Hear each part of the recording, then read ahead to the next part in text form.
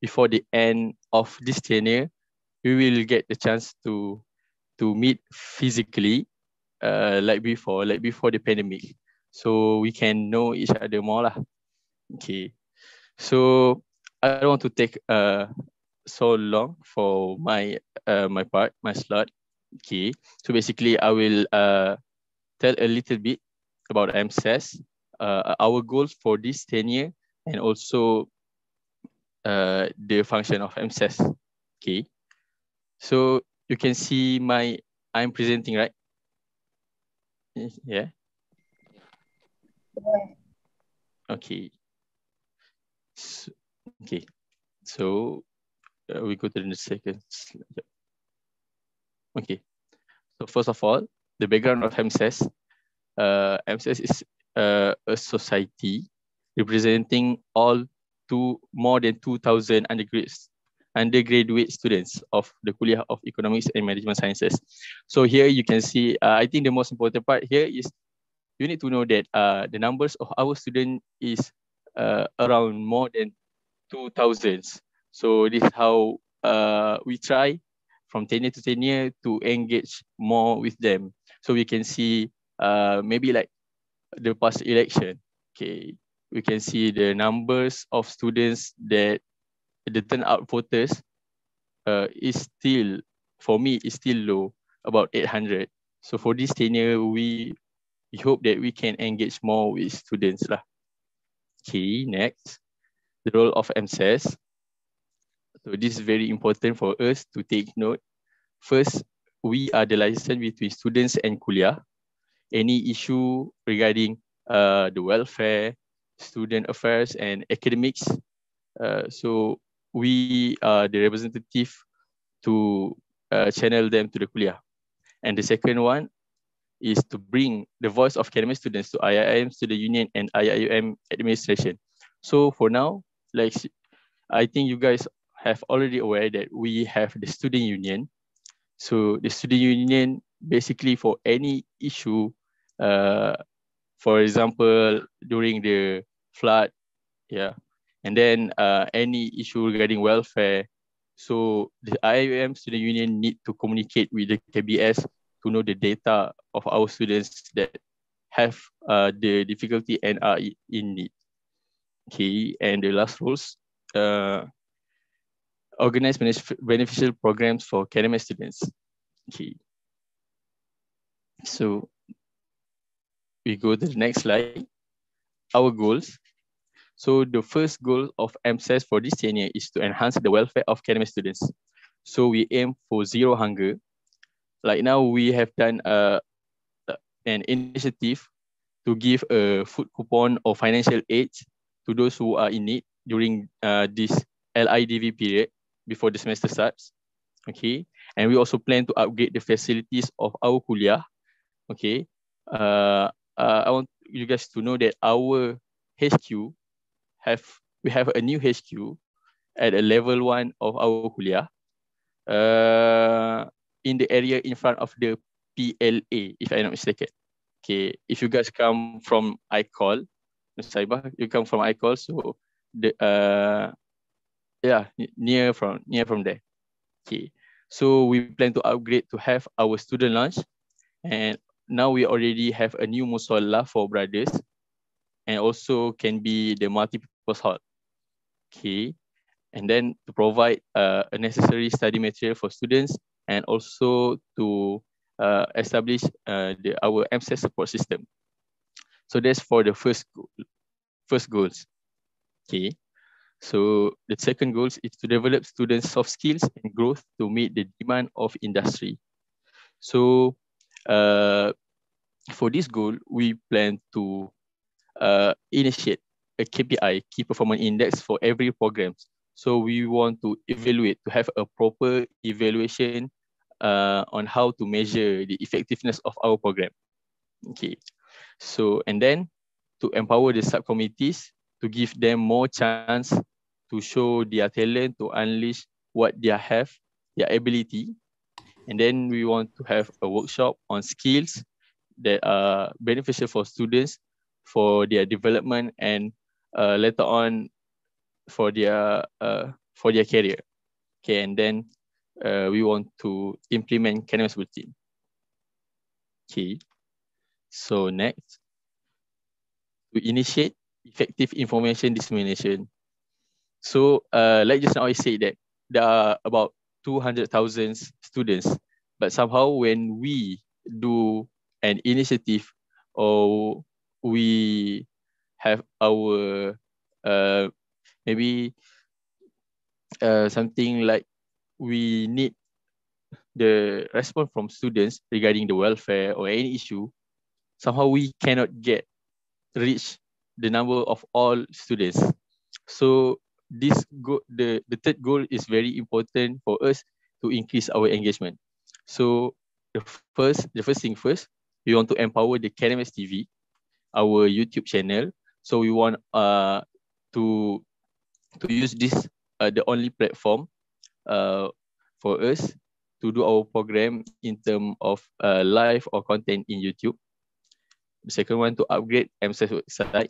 So for now, we are working for to have a shopping page in our website, and also a lot of more development in our website. Okay. So next, utilize all platform wisely. So I hope you guys, for now, you already know all our platform. We have our website, and also our Telegram channel, Instagram, and Twitter. So make sure you follow all of that. Okay. Okay. The fourth goals, to unite the KENMS community as one society. So basically, these goals focus to unite all the local, international lecturers and staff as a one society. So first, we want to encourage collaboration among SECOUN. So I encourage all of you to do such program that need collaboration with one another. Okay. The second one, we will be having a lot of sharing from lecturers. Okay. And then close the gap between local and international. Okay. The fifth goals for EMSS, to build and maintain connections with other universities and alumni. Okay. So first, session with alumni and maintain existing connections that the past tenure have already done for it. And then we will initiate more engagement with other kuliah in IIM. Okay, that's all 5 goals of EMSS. I hope you guys will take note all the important things in our goals for this tenure. Okay, and then make sure that your program will lead to all these goals. And if you guys have any need more clarification, I think your respective chairperson can explain to you more. Okay. And the last part of my presentation is my hopes for you guys. Okay. So the first one, I hope that you guys are proud to be part of EMSS. Even that we cannot have a physical program like before, even the situation is different, but you still feel that you are belong to EMSS. Okay. Okay. The second one is to aim to be a Khalifah. This is very important because I want you to aim to be a Khalifah, because one day I believe that all of you will become one that will benefit the community. Okay, so use EMSS here, the journey in EMSS of your learning process, to know everything, how you want to deal with people, how you want to make changes to the society. Okay, first one, for yourself to be part of EMSS, to have your confidence. Second one, for you to be a Khalifah, to benefit other people. To be specific now, to benefit all KENMS students. And the third one, be a good team player. So it's very important for us to take note that in the online mode, the communication is very important. You need to have a good communication with your team member, with your higher up, lecturers, and also the advisors to make sure that we can have the same understanding on what we are doing. Okay, and be committed. Because be committed and also have a husnuzan among you guys. Okay, so I think from all these three, first for yourself, second for you and other people. Okay, the reason why I hope, I mean, the relation for you to other people, and then the third one for you and your team member. So what are the missing one here? Okay, so all of this is the relation for you, you guys with the people, and don't forget the most important relation is to Allah SWT. So I hope you guys maintain a good connection with Allah, be a good Muslim, uh, and and always make sure that you fulfill your responsibility towards your God. Okay. Okay, I think that's all from me. Okay, like I said, just said before, don't forget to follow our social media, Instagram, Twitter, KENMS TV, and also our website. Okay, that's all from me. I pass back to Sister Mariam Jamila. All right, thank you so much, Brother Zahid, for the wonderful speech. For your information, I've known Brother Zahid since CFS, Center for Foundation Studies. I must say that he has all the characteristics of a quality leader. He's an integrity leader with vision and mission. Thus, I am firmly convinced that we are all in good hands. Inshallah, okay, Brother Zahid? All right. Now it's the time to meet the executive committees of the EMSS for the year 2020-2021. Starting off with the president, Brother Zahid.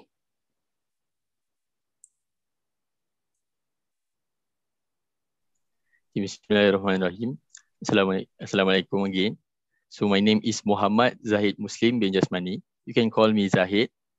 I'm from Department of Accounting, student of accounting, and currently I'm a third year, second semester.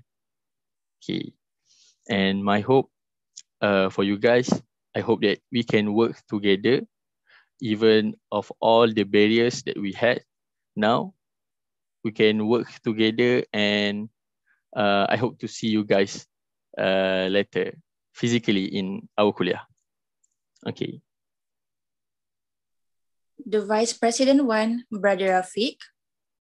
Assalamualaikum everyone. I'm sorry I cannot open my camera because it's kind of not working right now. But thank you for coming. My name is Muhammad Rafiq Shahmi, Muhammad Zahimi. You can call me Rafiq. I'm the Vice President 1 for EMSS 2021.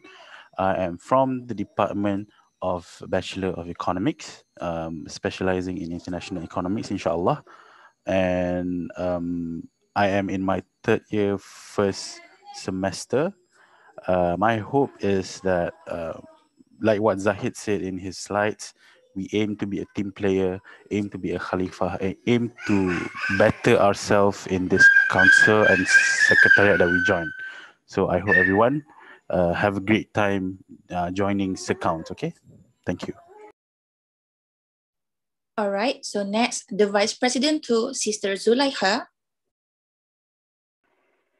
Ya, Assalamualaikum warahmatullahi wabarakatuh. My name is Siti Zulaikha Zibaruddin. I'm currently third year, second semester, next semester. I'm from Department of Business Administration, majoring in human resources. So my hope for this tenure is I hope we can work together, hand in hand for the kuliah and the student itself, and also may you guys enjoy your journey throughout this tenure. Thank you. Okay, next, the Secretary General, Sister Fahima.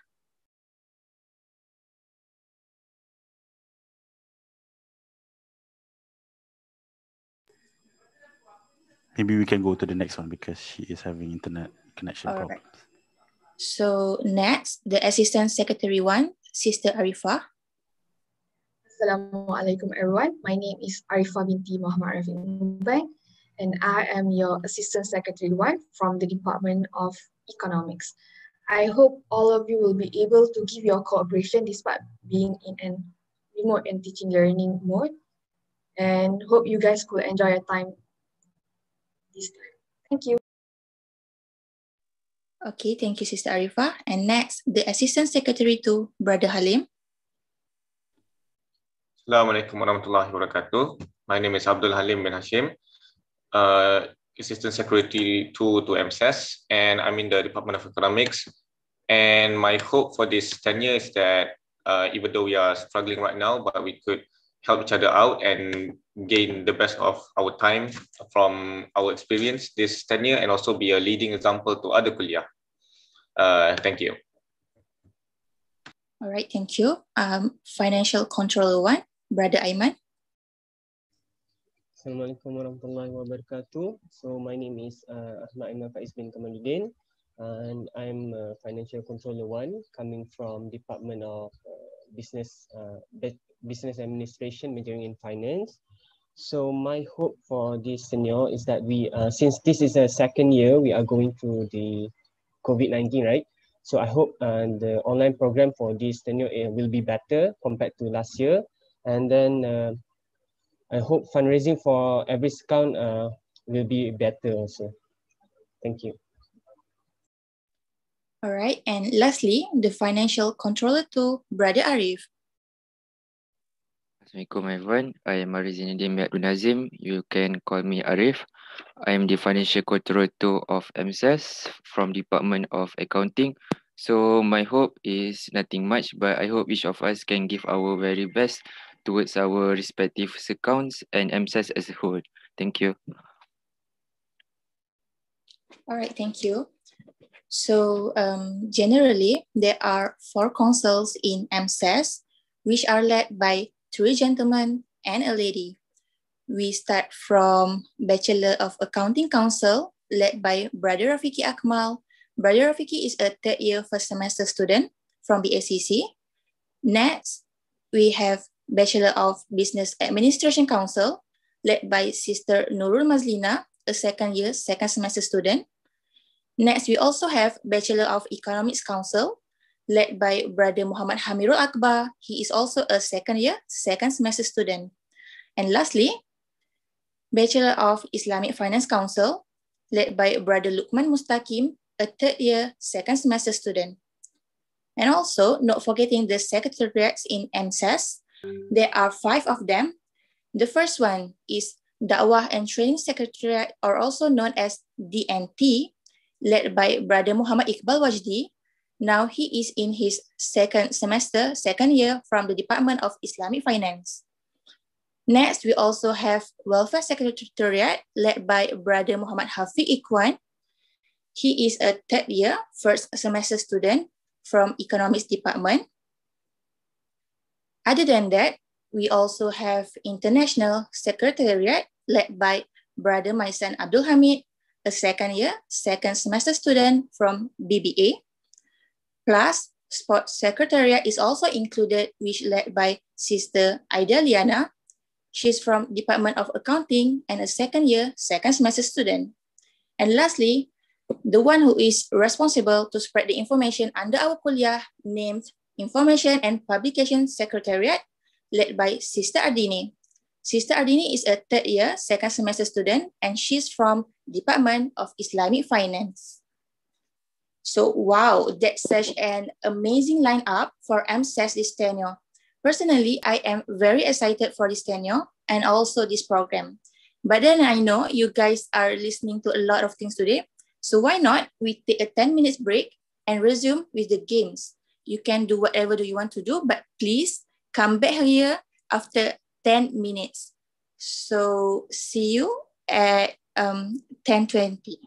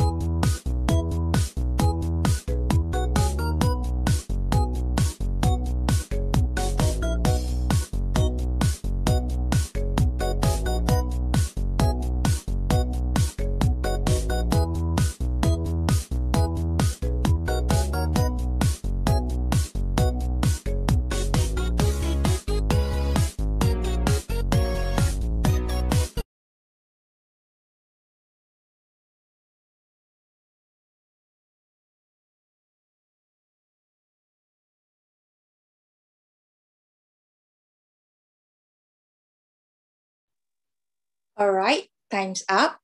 Welcome back to my Kuliyyah My Home Induction Day. Moving to our ice-breaking session, interesting prizes are awaiting the winners. So I hope everyone in this room will be participating and get ready with the games. I will pass the floor to Brother Rafiki and Brother Hafiq for the ice-breaking session. Please welcome. Assalamualaikum everyone. Thank you, Sister Mariam. I hope everyone are doing well and also staying safe at wherever you are right now. Hi, my name is Muhammad Hafiq, but you can call me Hafiq. I am the chairperson for Welfare Secretariat 2021. Hi, Assalamualaikum everyone. My name is Rafiki Akmal bin Shamsun Nizam. You guys can call me Rafiki, and I am the chairperson of Bachelor of Accounting Council, BACC. Okay, so today we would like to make this induction more interesting for all of you. So we have planned some question for we to conduct in Kahoot quiz. So it's like a pop quiz, but don't worry, this pop quiz would not include in your carry mark. Okay, so the quiz consists of 25 questions across 6 categories. They are EMSS history, department subjects, EMSS structure, academic structure, general IIUM question, and also some acronyms related to IIUM. All right, guys. So this Kahoot quiz isn't just a quiz, it's actually a competition.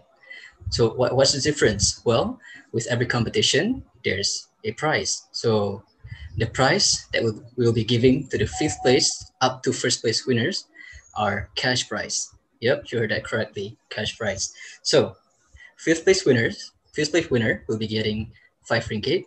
4th place will be getting 10 ringgit. 3rd place will be getting 15 ringgit. 2nd place, 20.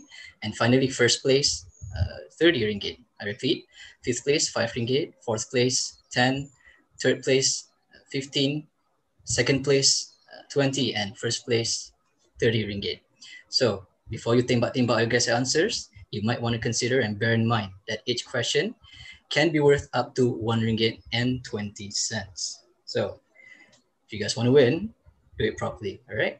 So I can guarantee you the questions are quite easy, not too difficult. So all the best to you guys.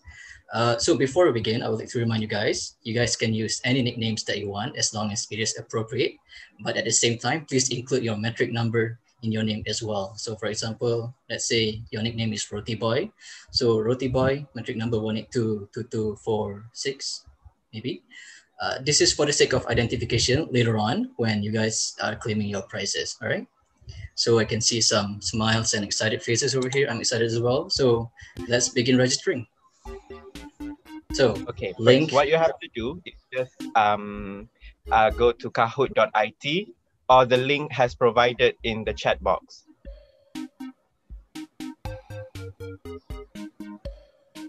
All you have to do is just key in the game pin, which is it's presented in the screen, 5149098.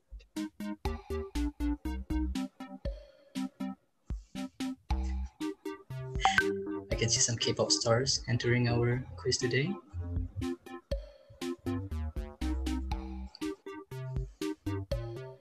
Come on, guys. All right, so we have around 216 participants. So do expect some tough competitions, but it's 25 questions, so a lot of opportunities to go up and down. All right, don't worry. Ooh, I can see Trump here.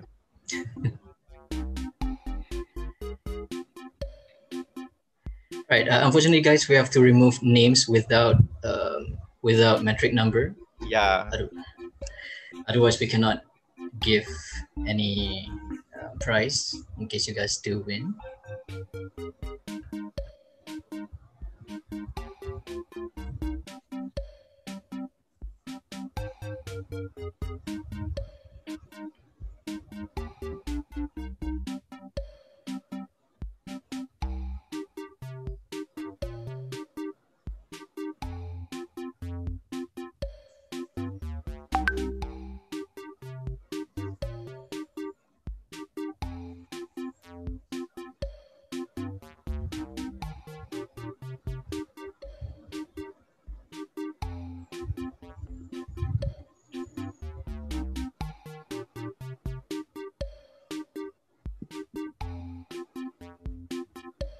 If you guys have any problem, do let us know. If you guys like can't join, like you guys don't know how to.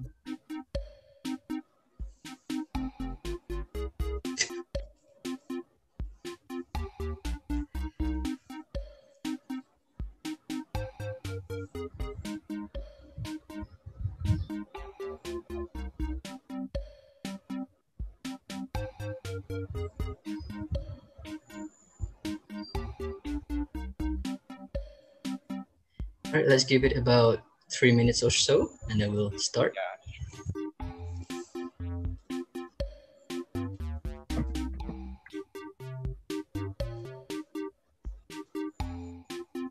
Remember, guys, if you guys mistakenly put in nickname without metric number, you guys can exit and then re-enter with the new nickname.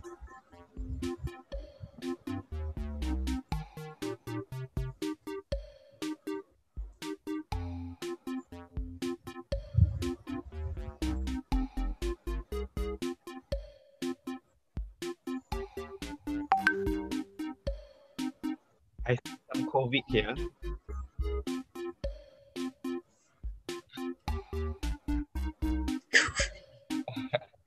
You guys are creative, huh?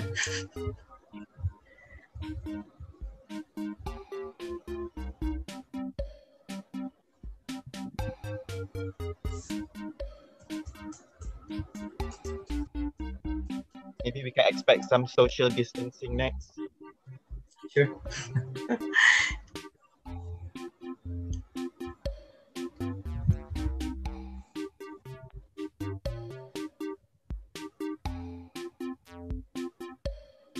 So we have 186. Come on, guys. All right, so let's take until 10:29, and then we close the registration, and then we'll start, okay? So 10:29, that's 2 more minutes. Come on, guys, you have to be quick.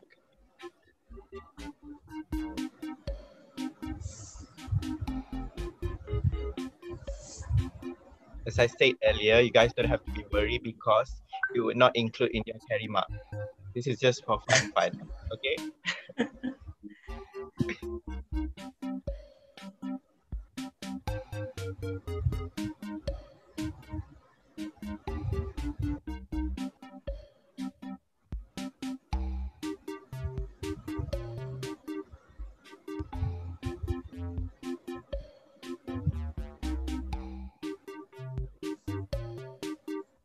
All right, 1 more minutes, guys.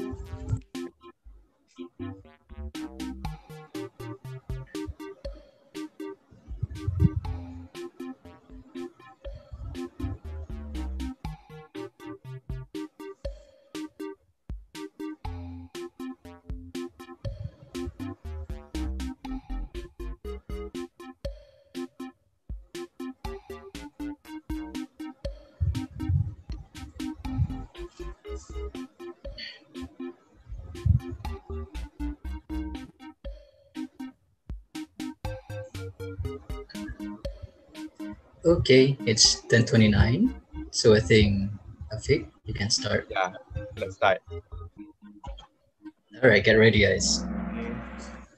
Guys, start your engine, guys. 3, 2, 1. Okay, for the first question, when was the latest EMSS general election held? Any guesses?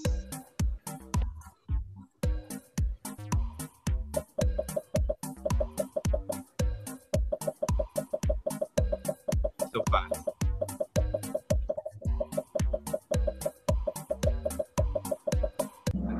Yeah, the correct answer is 18 December 2020.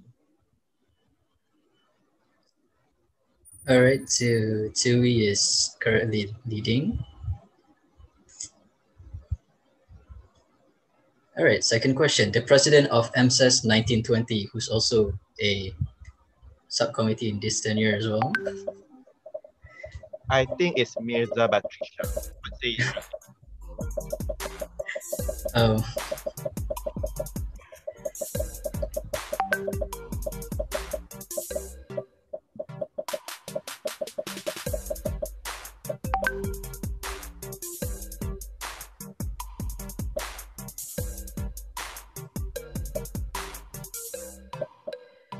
All right, so it is Amin Farhan. All right, Zuri still leading. How many social media platforms does EMSS have in total? It's a tricky one. Think properly, guys.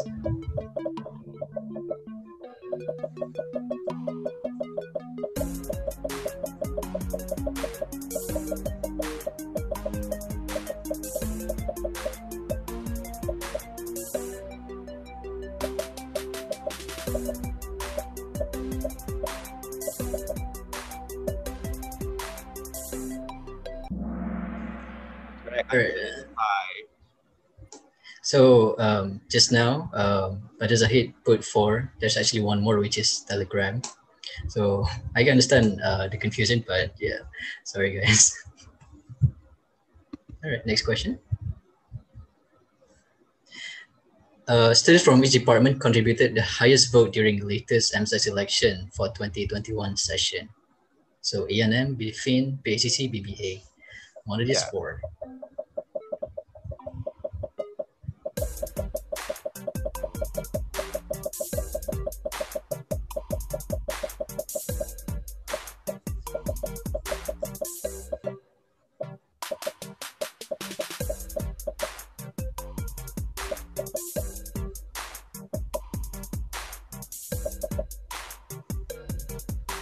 And the correct answer is Bachelor of Economic Finance. You guys can check it out at our Instagram highlights. An account receivable is also called a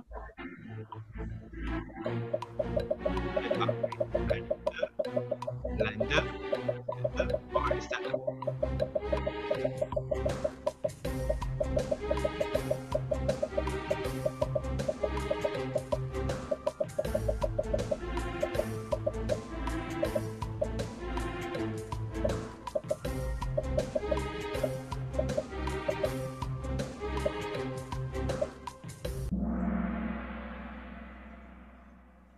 Yep, the answer is lender. Congratulations.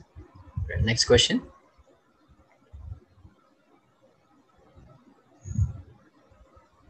The Islamic version of hire purchase contract is called? Interesting.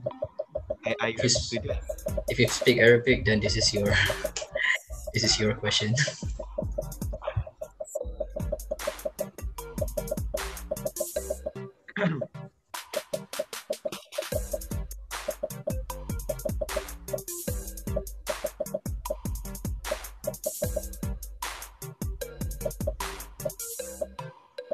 All right.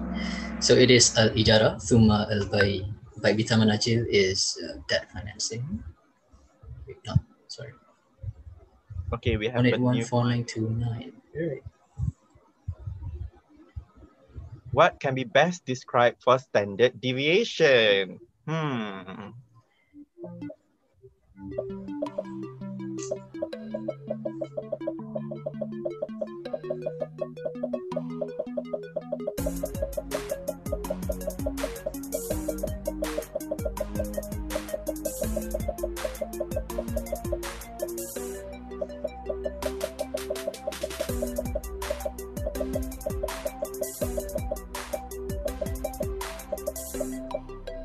Those variable predictors.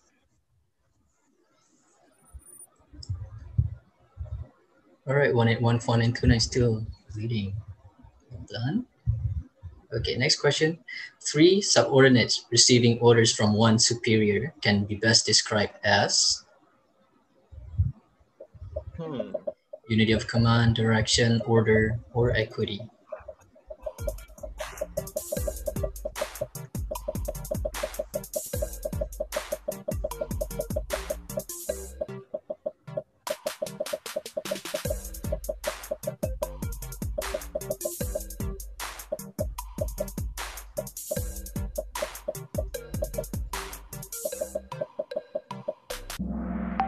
Most of you got it right, so it is unity of command. All right, next question. 1814929 still leading. Wow. We have 7 players just hit answers. How many accounts are there in EMSS? Better start counting if you don't know.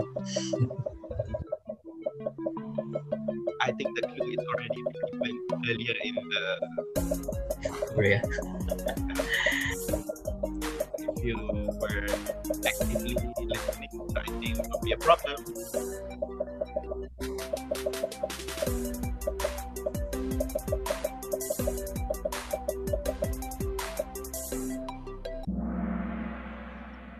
Okay, most of you answered 9. I don't know which one you forgot, but it is 10. All right, so moving on.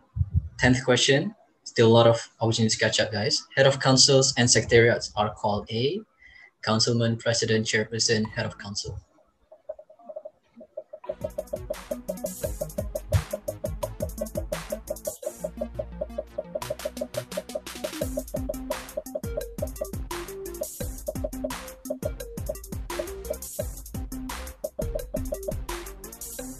The correct answer is... All right, congratulations. We have 141. Wow, Nick You is climbing up. How many financial controllers do EMSS have in general?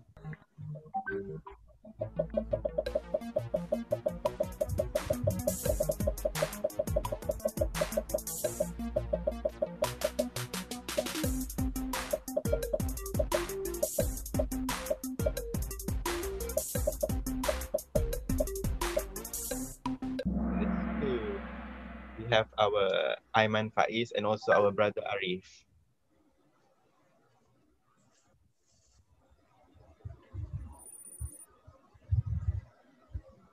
Next question. All right, 12th question. Who is our current vice president too? I think it's Rafiq Shahmi. I'm pretty Rafiq Shahmi, guys. Rafiq Shahmi. Yeah. Hey, Rafiq. The picture that is just to, you know, Only to put you off. yeah, keliru kan.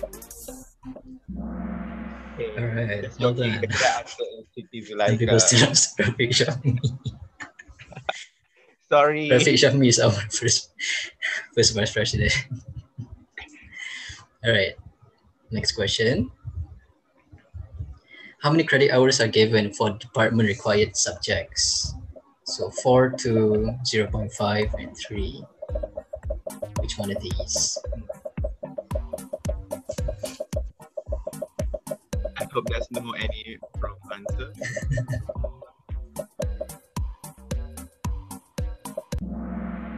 Okay, I'm so surprised. Yep, correct. So 3. Congratulations, Nick. Still leading. All right. So the next Which of the following is not a Kuliyyah required subject?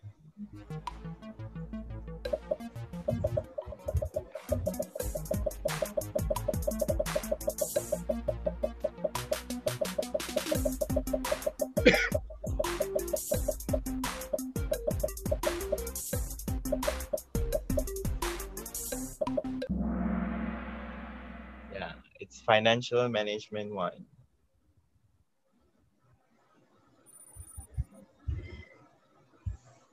All right, next question. We're 15, so 10 questions away from the end. All right, general, which department has greatest credit hour to fulfill before graduation? What does the picture have to do anything with the question?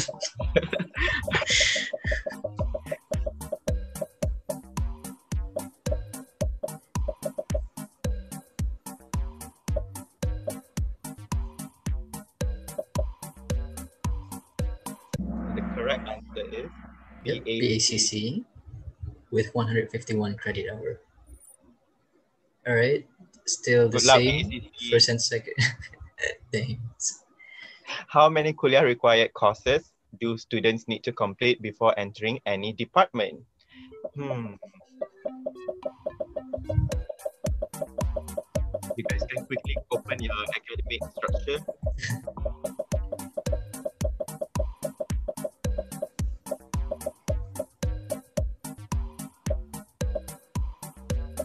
The Correct answer is 8.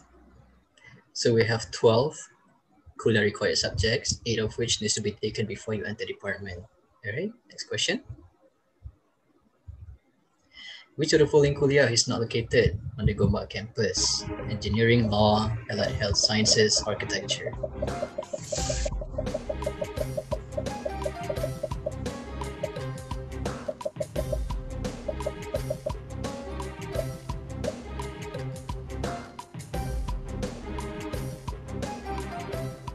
the correct answer is health and sciences.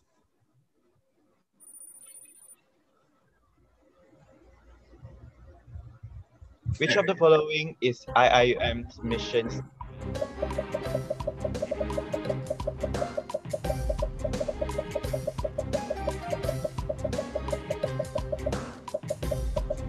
Like the correct answer is Islamization of knowledge. Is it related with IIUM? I don't Yeah, I'm know. wrong. The answer is triple ICE, guys. Leading the way is the just sort of tagline, nothing to do with mission. So triple ICE goes Islamization of knowledge, internalization, integration, and CE, comprehensive excellence. So that is the mission statement of IIUM. People are tricked by the leading the way. But I know IIUM always lead the way. How many kuliah are there in IIUM Gombak campus?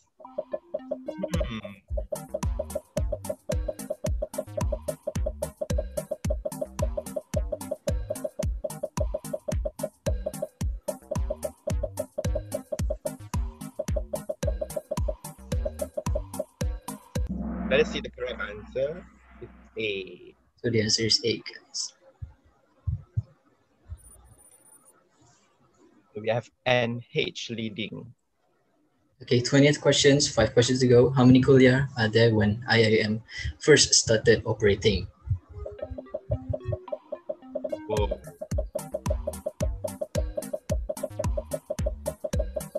Guys can Google if you have time.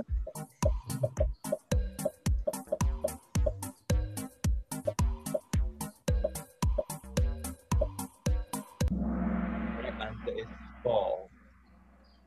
Correct, so 4 is the answer. Ooh, all right. Next question. What do SECONDs stand for?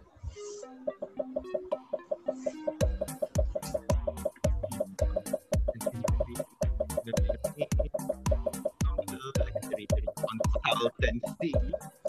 Wow. Section of council. That's pretty good.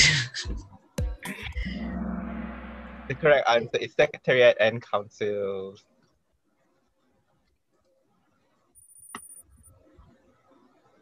All right, 181 and Najwa trying to regain their throne. So what is EMSS? What does it stand for, guys? Make sure to really check the spelling. The tricky area.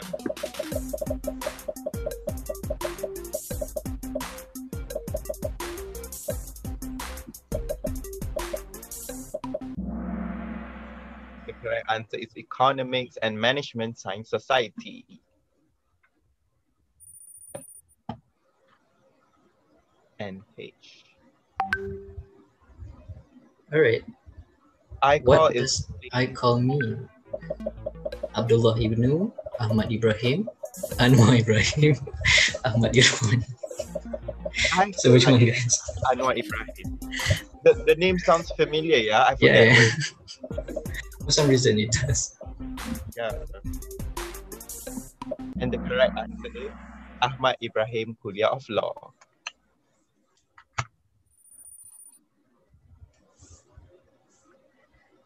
All right, second last question. The name Salpet comes from?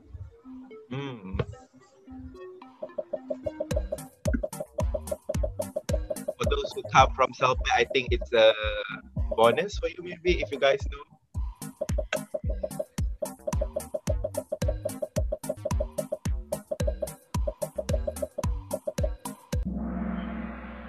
The correct right answer, Center for Languages and Pre-University Academic Development. Okay, and here we are for the last question. Correct, it's a kuliah for education, early childhood daycare, electronic and design,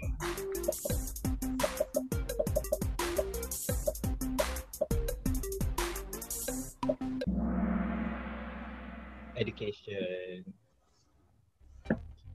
All right, so the winners. Third place goes to ESF 181. Okay. Second Next one place, is Najwa. and first place, Place drum roll goes please. to NH 1918682. All right. And then the fourth place, 18190, and also Sauha, fifth place. All right. So for the winners, I would like to congratulate to all the winners. Do stay calm while waiting for our financial controller to approach you for your cash prize. all right. So once again, thank you very much for your participation and congratulations, all the winner. Hope you guys had fun and know a little bit more about IIM, EMSS, and general topics. All right. For those who have lost this opportunity, don't worry, because losing is the new winning. All right. So we're done here. Again, thank you very much for your participation. Very happy to see you guys smiling and all those very excited faces. So as we're done here, I think I would like to sign off and let us pass the ceremony back to our MC, Mariam. All right, thank you, Brother Rafiki and Hafiq. It was good to see you guys smiling and laughing while playing the Kahoot game. Okay, all right, so we are going to have our next agenda. Next, I would like to invite our Secretary General, Sister Fahima, for the Secretary briefing. Please welcome. Sister Fahima, are you there? Okay.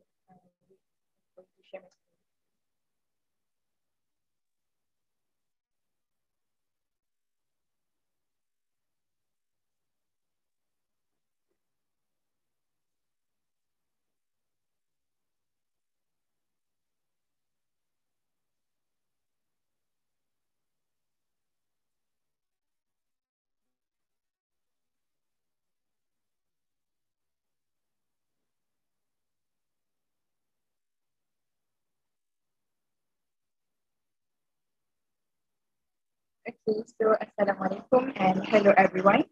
It's a pleasure to meet all of you, and I'm sorry that I cannot attend the introduction session before this because I have some sort of internet connection.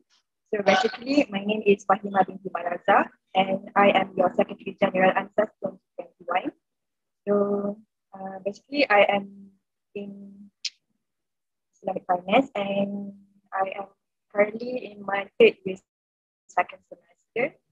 So I hope that all of you can give all your attention to me because this slot is quite important for all of you because each one of you are going to be a part of managing a program. So when you understand on how the secretary will flow, then you can understand how to manage the program. Basically, what a secretary should do, first of all, a secretary needs to understand your program. So because he or he needs to write all the details in the proposal and report. So when you become a part of the committee of the program, when you want to do a planning, you need to make sure that you have the details, you know what is the details of your program so that your secretary can fill in all the details in the proposal and report. Then, if you are not holding any position as a secretary or even you do not interest at all on become a secretary, this secretary role need to take note by all of you because it is really important.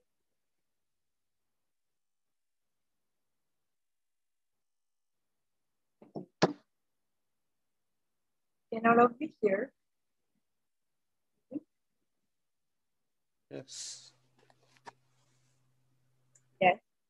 Yes. I'm not stuck. Yeah.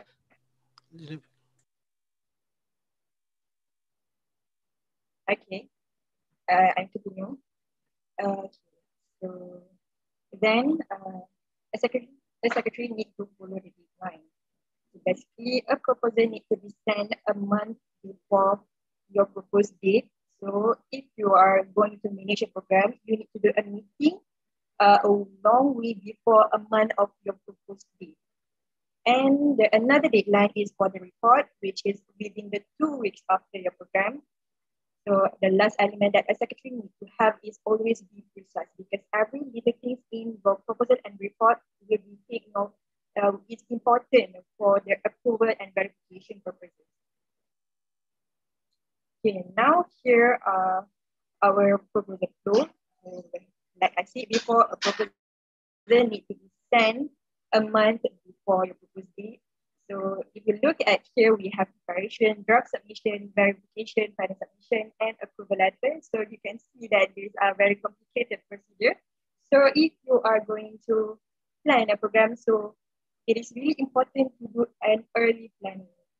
So a proposal, okay, the things that you need to send for proposal is proposal for approval and program proposal form PDF. So these two things, we don't worry. Secretary EMSS already give a secretary kit to each of the secretary's accounts. So if you are going to become a secretary program, don't worry. The details and template are already given. So for preparation, you know what you are going to do. Then you need to submit a draft submission to the PIC. It means that person in charge of each account, which is me, Sister Arifah, and Brother Halim, the Secretary of MSS. Then when all of us agree with your proposal, then you may proceed to get verification, which is me, Brother Aiman, our Financial Portfolio 1, and Brother Zahid, our president, need to check all these things to get a verification from your student advisor. Later, then you can have your final submission, which is you need to submit your proposal to Sister Norvisa, which is the secretary of our associate Prof. Dr. Muslim Hassani, our deputy dean of student development and community engagement. Okay, I know that you won't remember all of this, but I just give an explanation of the flow, so that if you are going to get any position later, you will not get short at all. So lastly, Sister Nofisa will send the proposal to our deputy dean and dean to check on the proposal. Then if they agree, you will receive an approval letter. Then you will use the approval letter to continue your program or get any sponsorship. So I hope that this will give some light to you if you are being a part of managing program. So for this one, the proposal just seems like the as the proposal flow. But lastly, there is just office acceptance. It means that your report have no problem at all. You have to give the receipt, you have explained what is your input of the program, and you have provide the proof that you have done your program. Is no problem at all. It means that the office will accept your program, and it is the end of your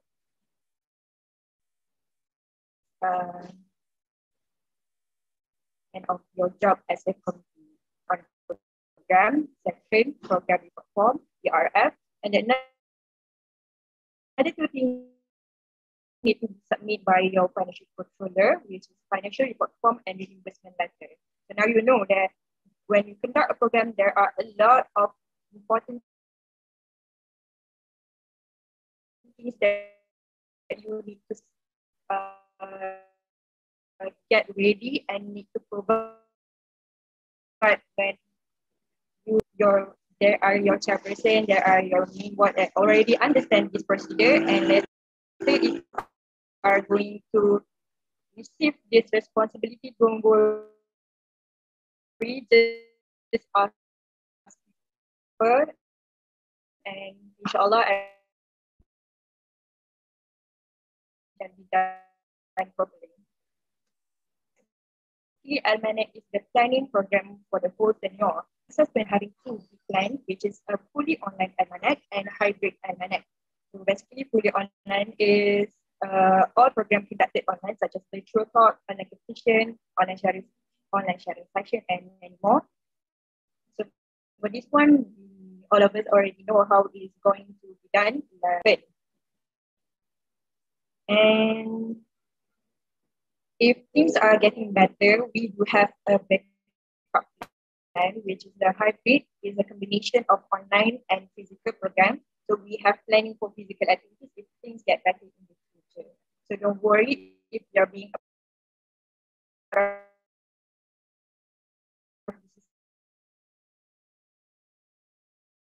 society, we do have a planning program for you, and inshallah you will not do it when you're okay. So for fully online program, we already planned 60 programs, which is from Presidential. We have 8 programs.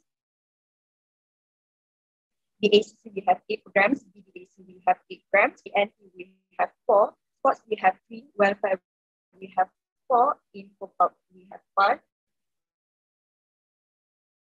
And for international, we have 5. If you look, the number doesn't represent the content of the program at all, because like that, they have the highest number of programs because they do a lot of online programs. I mean like online sharing session and so on. But for sports, they have 3 because they have 3 big events, which is a big competition. So later, your sports committee, for sports committee, you know what you are going to do after this. Okay, for hybrid program, there are no difference from the fully online. We just add up some physical activities, or maybe convert their online program into physical. So now we are planning on having 69 programs, which is from Presidential, we have 8, the ACC, we have 8, BDAC, we have 8, BACS, we have 11, IRC, we have 8, the NP, we have 4, Sports, we have 4, Welfare, we have 6, we have 5, and international we have 7 programs. So now here are the highlights of the almanac. So like for Presidential, we have Career Week, EMSS Challenge, and EFEST. These 3 events is the annual event that already been done from previous tenure. So we are just going to continue this event. So if things are not going to get better, we do have a plan to conduct these 3 events online, but we really hope that another semester all of us are able to go back to the campus and we will conduct it in physical. So we just pray for the best. However, all secretary and council already have a lot of interesting events for us. So from the NP, we have EMSS Futures. From sport,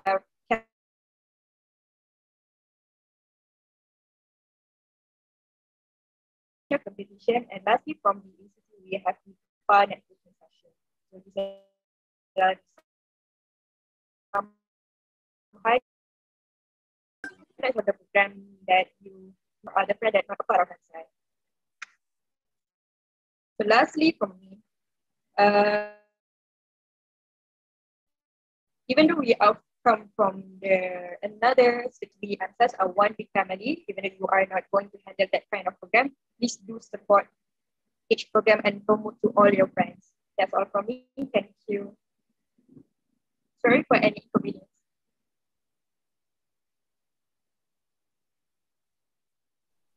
Thank you, Sister Fahima, for the insightful talk. Anyway, I hope you guys are still with us. This is going to be the last slot for this session. We will move to the special slot that's called the sponsorship talk. The one that will be our guest speaker today is such an amazing person. She is Sister Salsabila Manan. For your information, Sister Salsabila is currently a member of IIUM Student Union Public Relations Office and also was the Vice President 1 for EMSS 2019-2019. She was also the Program Manager of EMSS Challenge 2019, where she brought the program to an international level. Wow.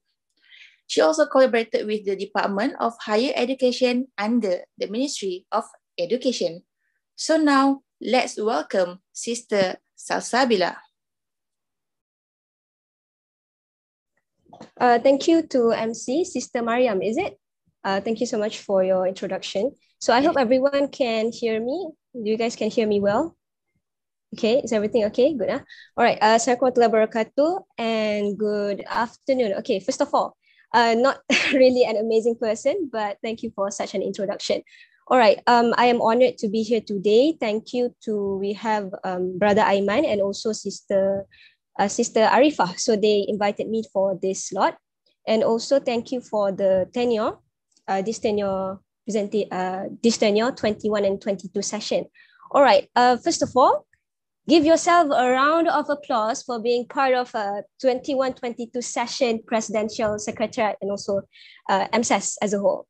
Yeah, I know, I can see you guys clapping. So I'm imagining you guys clapping from your house, from the comfort of your, anyway, you guys are staying. So I hope that you guys are having a great, a life currently doing during this pandemic crisis. It's unprecedented and all. And I really hope that you guys can benefit from this session. So if you guys want to ask any questions, just turn on the mic for the one organizer, you can just let anyone turn on the mic. I would appreciate it if we can have a two-way session, because only then I will be able to feel like we are talking with I would say around 217. So I would really love to speak to all of you. Okay, so feel free to turn on the mic anyhow you see you want to fit in, you want to ask questions, okay? All right, so I'm going to share my slides. Hold on a moment here.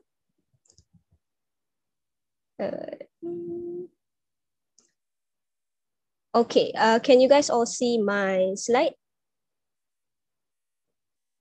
All right, I'm going to assume you can see. Okay, so what is sponsorship?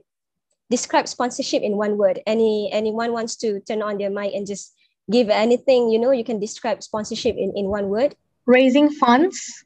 Okay, raising funds, that's good. Any more? Anyone? Maybe 2 or 3 more person before we proceed. Funding, okay, that's good. Yes, more?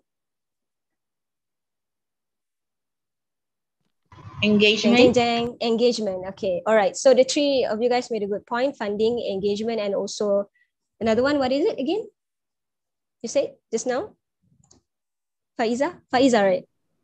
Raising funds. Yes, raising funds. Okay, yes, basically that's it. So in sponsorship, you have to expect that you won't always get what you want. You targeted 20,000, but at the end of the day, you get 10,000. You targeted 5,000, at the end of the day, you get nothing.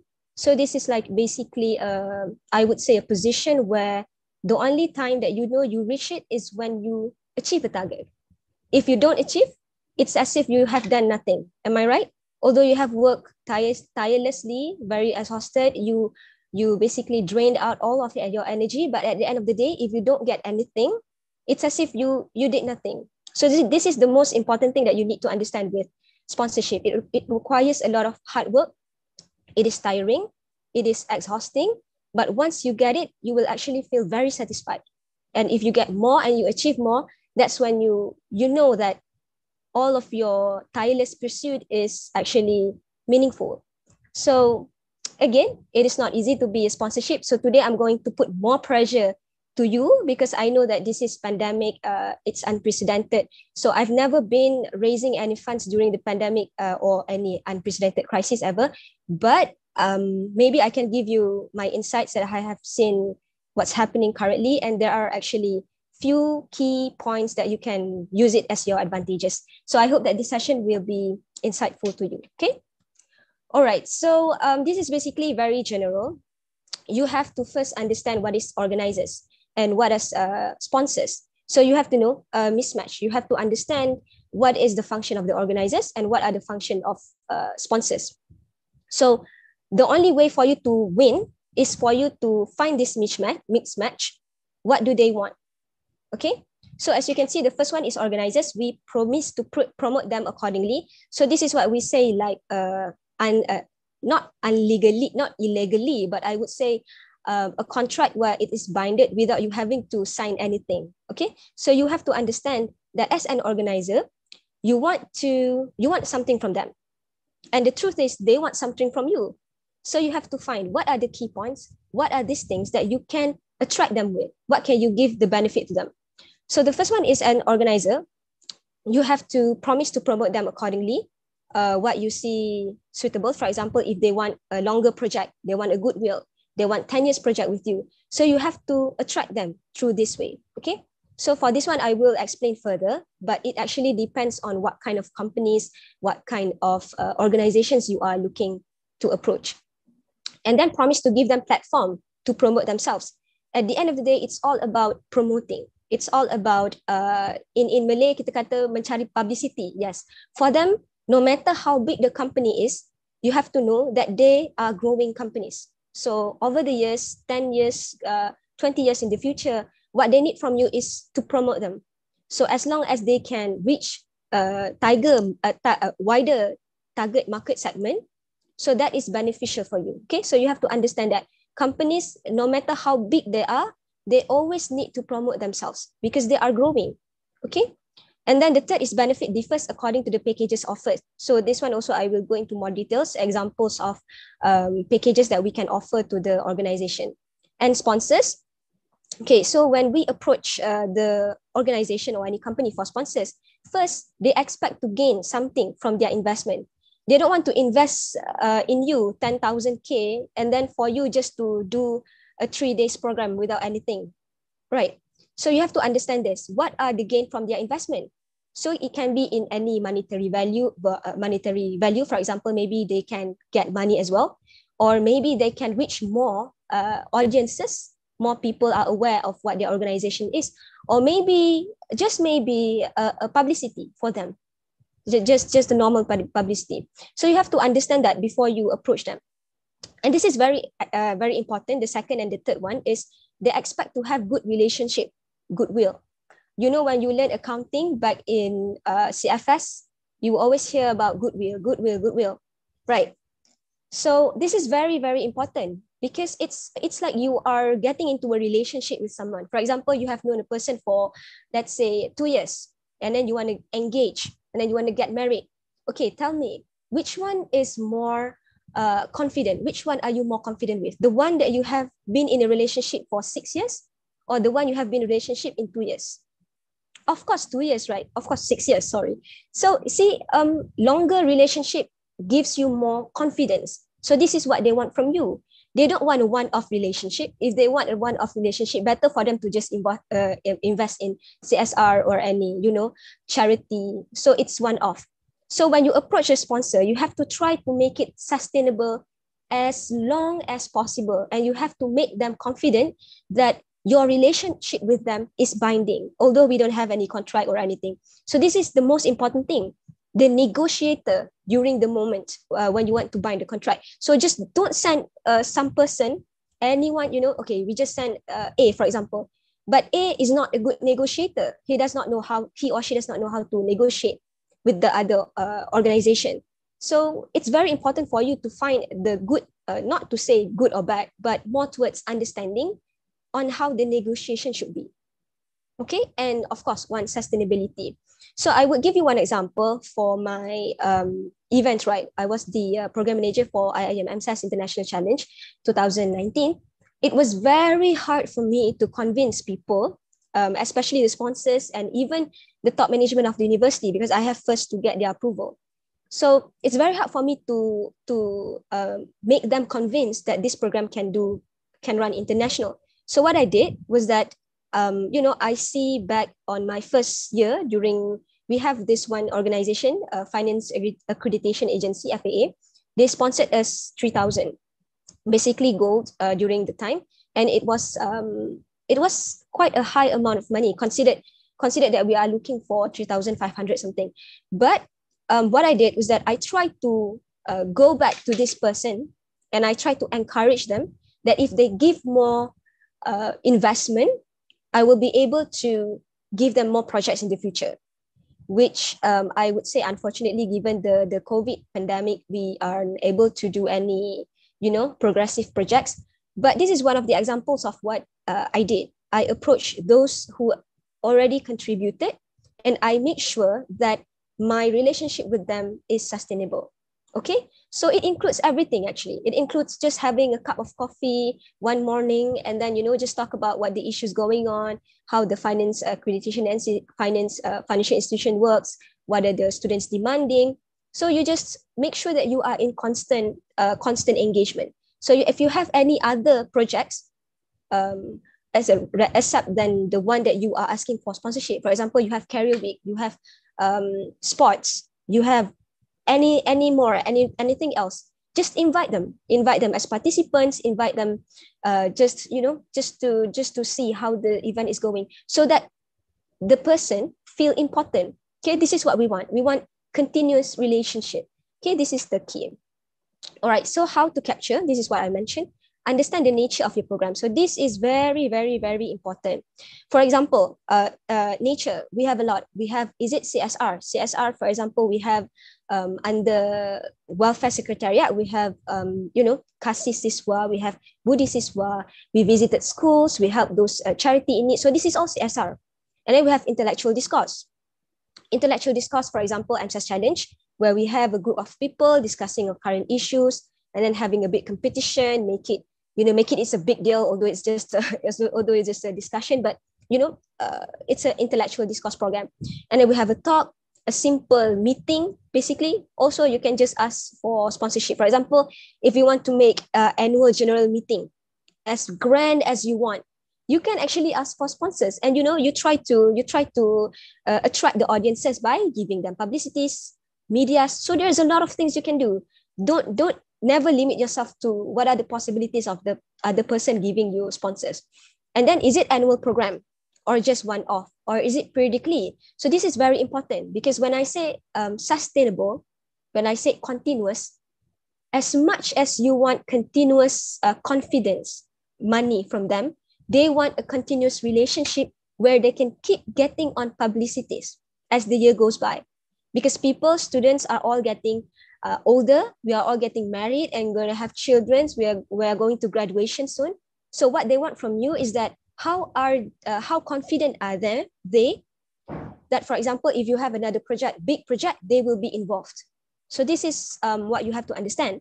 So annual program usually gets sponsorship, I would say, much faster, and also for the other part, they will be more confident. But as for one-off, periodically, it will be a bit hard, but not impossible. In fact, every organizations, they have this CSR. Every company, organization, doesn't matter they are non-profit or revenue generated, you have to know that they have a CSR budget, because they want to, rather than paying for taxes, might as well they pay and invest for something else, and they get tax exemption. So this is the key. When you want to invite for sponsors, one of the benefit that we can give to them is tax exemption. Okay, so this is actually helps them, so they can, not to say larikan, get away from taxes. No, they can never run away from taxes. But this allocation of money, they can use to invest and gain publicity. So if you are a company, what would you do, right? Obviously, better invest than paying taxes. So that is the money that we are trying to capture. Okay, that is the allocation of budget that we are trying to capture when we find for sponsors. We give them tax exemption, we give them publicity. What more they want? So we try to reach as much as agreement. If it's, let's say, higher, you go for heavier or more, we say, bounded relationship. Kan, lagi banyak benda, lagi tinggi, the worth, it's more worthy. For example, it goes above 20,000. Then you know that you are more, that these sponsors are more heavier to you than those who actually just give 1,000, just give 2,000. Okay, all right. So nature is very, very important. You have to understand first. For example, I will give an example. Intellectual discourse, we have EMSS Challenge. So I know, okay, those who are interested in whether being part of the partners or whether they are being sponsors, they are interested in finance, business, economics, accounting. So maybe we can find those in financial institutions, maybe we can go find those in banking institutions, or maybe think tank, to attract as partners. Don't just go to non-profit. Let's say you go for yayasan that only served for poor and needy students. Don't go for that. You will just waste your energy. You have to know your audience. You have to know who you can target and capture your sponsors. If you know, then you are in good hands. Okay. For example, if it's CSR, you want to help those in your community. You want to help those who are poor, very in need. For this one, CSR, it's a bit lenient. You can go to anywhere because any companies, any organizations, they have sponsorship for CSR. What is more, I would say the hardest event for you to capture is event that includes trip. For example, we have trip to Japan, right? Last 2 years. Wow, I'm already old. So last 2 years, we have a trip to Japan. So it's very hard for us to find sponsors because how are we going to attract the sponsors? What are the benefits that they will get apart from publicity? Because we are going to attract participants in the Japan, right? So this is where, you have to understand whether it's easy for you to get sponsorship, whether it's hard for you to get sponsorship, so that you can come up with a plan that address all this risk. Few programs, you just need 2 months, for example, CSR, you just need 2 months, you can already get 10,000 because even datin, Tan Sri all want to give like 1,000, 2,000, because it's charity. But when it involves something that is more, you cannot actually see the benefit. Orang kata gara dan tak tahu what they can get. So these are the events that are much more harder for you to get sponsorship. So these are the events where you need more time. You might need 1 year, you might need 2 years. If let's say it's 100,000 ringgit. So, you have to, again, know your nature. So, and then when you know your nature, then you have the target audiences.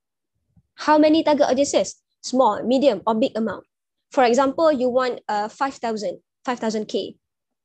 Of course, if you approach a company, if you want a higher amount, it requires presentation, usually a presentation of your proposal, and then you have to present what they can get, those kind of things. So if you are targeting small, then you might need a small effort, but you are targeting big amount, then high, what do we call it in finance, higher risk, higher returns. Yes, that is very true. So higher risk, higher returns. So you might need more time, more energy, but you can either get nothing or get a lot. For example, when I asked for sponsorship for Ministry of Education, right? Honestly, I didn't expect them to give me that amount. I actually entered into a deal. Later, I will tell the story. It's very exciting actually for me. Okay, and then even partners, collaborators, any possibilities or need to collaborate. Okay, so there's always confusion when we talk about partners, when we talk about collaborators. People doesn't seem to know the differences. Okay, let me tell you. Collaboration is where the other party or organization has somehow the same voice with you. For example, you want this event, how do you want it to go? Whether it's 1 day or 2 days, whether it should be a whole packed day, or you have such high intensity level in the morning, in the evening, and then later at night you don't have anything to do at all. So when you are collaborators, you have to understand that the organization or company has somehow quite the same voice as you. Okay? For example, when I collaborate with the Ministry of Education, so I have to listen to them. If they say, I don't agree with this kind of schedule, I want it to change, then you need to listen to them. Okay, what do I need to change? How can we, win-win situation? But when it comes to partnership, they are just partners. They are just helping us. For example, I invited judges to judge the event, to judge the challenges. So these people, I don't have to, whether they say, oh, I don't want this event to be 3 days. I want this event to be 1 week. Okay, all right. Why do I care? Because you are just a partners. Of course, you cannot tell them like that. But this is how you engage with people. You make sure that they know they are only partners and they are not collaborators. So when I invite them, what I give them back is, of course, the publicity. Their logo is included in our banners, our bunting and all. And also, not only that, but I actually gave them certificates directly from the Ministry of Education. We have their signature. So then, it's a plus point for them. They can actually tell the whole, fresh graduates later that they're actually involved in this kind of program. It's good. Their company is good. So basically, it's a win-win for both of us. Okay. So we need to always, orang kata, distinguish these two event partners or collaborators. It's very important. Few mistakes that some of the earlier events that we made was that some people don't understand the differences. So what they did was, okay, they have like 3 to 4 collaborators. That is not a good strategy, because when you have 3 or 4 collaborators, then it's like if you have 100% of decision, right, to decide something, it's like you have only 0.25, 25% of voice. You understand, right? So, you have equal voice for organizations in deciding whether you want to make it 3 days, 1 whole day, or maybe you want to do any decision. So it's not a smart move. So that's why we have to understand. So at most, I would encourage is for you to have 1 collaborator. And that's if you really, really need. If you don't need, then better not. Okay? Because when you organize an event, you want it to be your way. Am I right? You don't want it to be other people's way, because this is your idea. All right? So you have to understand how this works. Okay, so usually collaborators, you can also ask for sponsors, and even partners, you can also ask for sponsors. But you have to ensure that you distinguish the benefit. For example, if let's say they are also the sponsor of the event, but doesn't necessarily they have all the voices that they want, what to do with their money, right? For example, let's say I collaborated with the Ministry of Education, right? They gave me 10,000 grant for the event. They don't have the voice for, what do I have to do with the 10K? Okay, so we can actually enter into a discussion. We discussed, and we'll see in our situation where we can actually allocate that 10,000. So it's very important for you to differentiate stakeholders and how heavy or what are roles that they are playing, okay, in an event. This is very, very important. Okay, how big is the organization that will collaborate with us? This is also very important, okay, because if let's say the organization is just the smallest, any clubs or societies in the UIA, you have to ask back, why? What is the need? What is the urgency for you to collaborate with them, right? If they can be just a partnership, or why don't you just proceed with partnership? So you have to always think back of the consequences when you trying to engage in any kind of event. And actually, it's not only in events, in relationship, in your life, when you are having, you like a person, the family, for example, you have to know how they affected you, how big the person is impacting your life. So I'm just trying to, to relate back, just so that you don't think this thing is theoretical. Because honestly, for me, it's something that you learn throughout your lives. You want something that is sustainable. You want a win-win situation, so that only you can enter into a good agreement. All right, so this is the few examples of marketing proposals. So I will share with Arifah maybe a bit after this, so you can understand. So you see, get your game on. This is my IMSS International Challenge. Even from the layout itself, you know how the feeling of the marketing proposals give to you, right? For example, the IMSS International Challenge, it gives more like a vibe of professional, you wear how you wear and all. And then, we're trying to, with the support of Ministry of Education, we're trying to make it more impactful.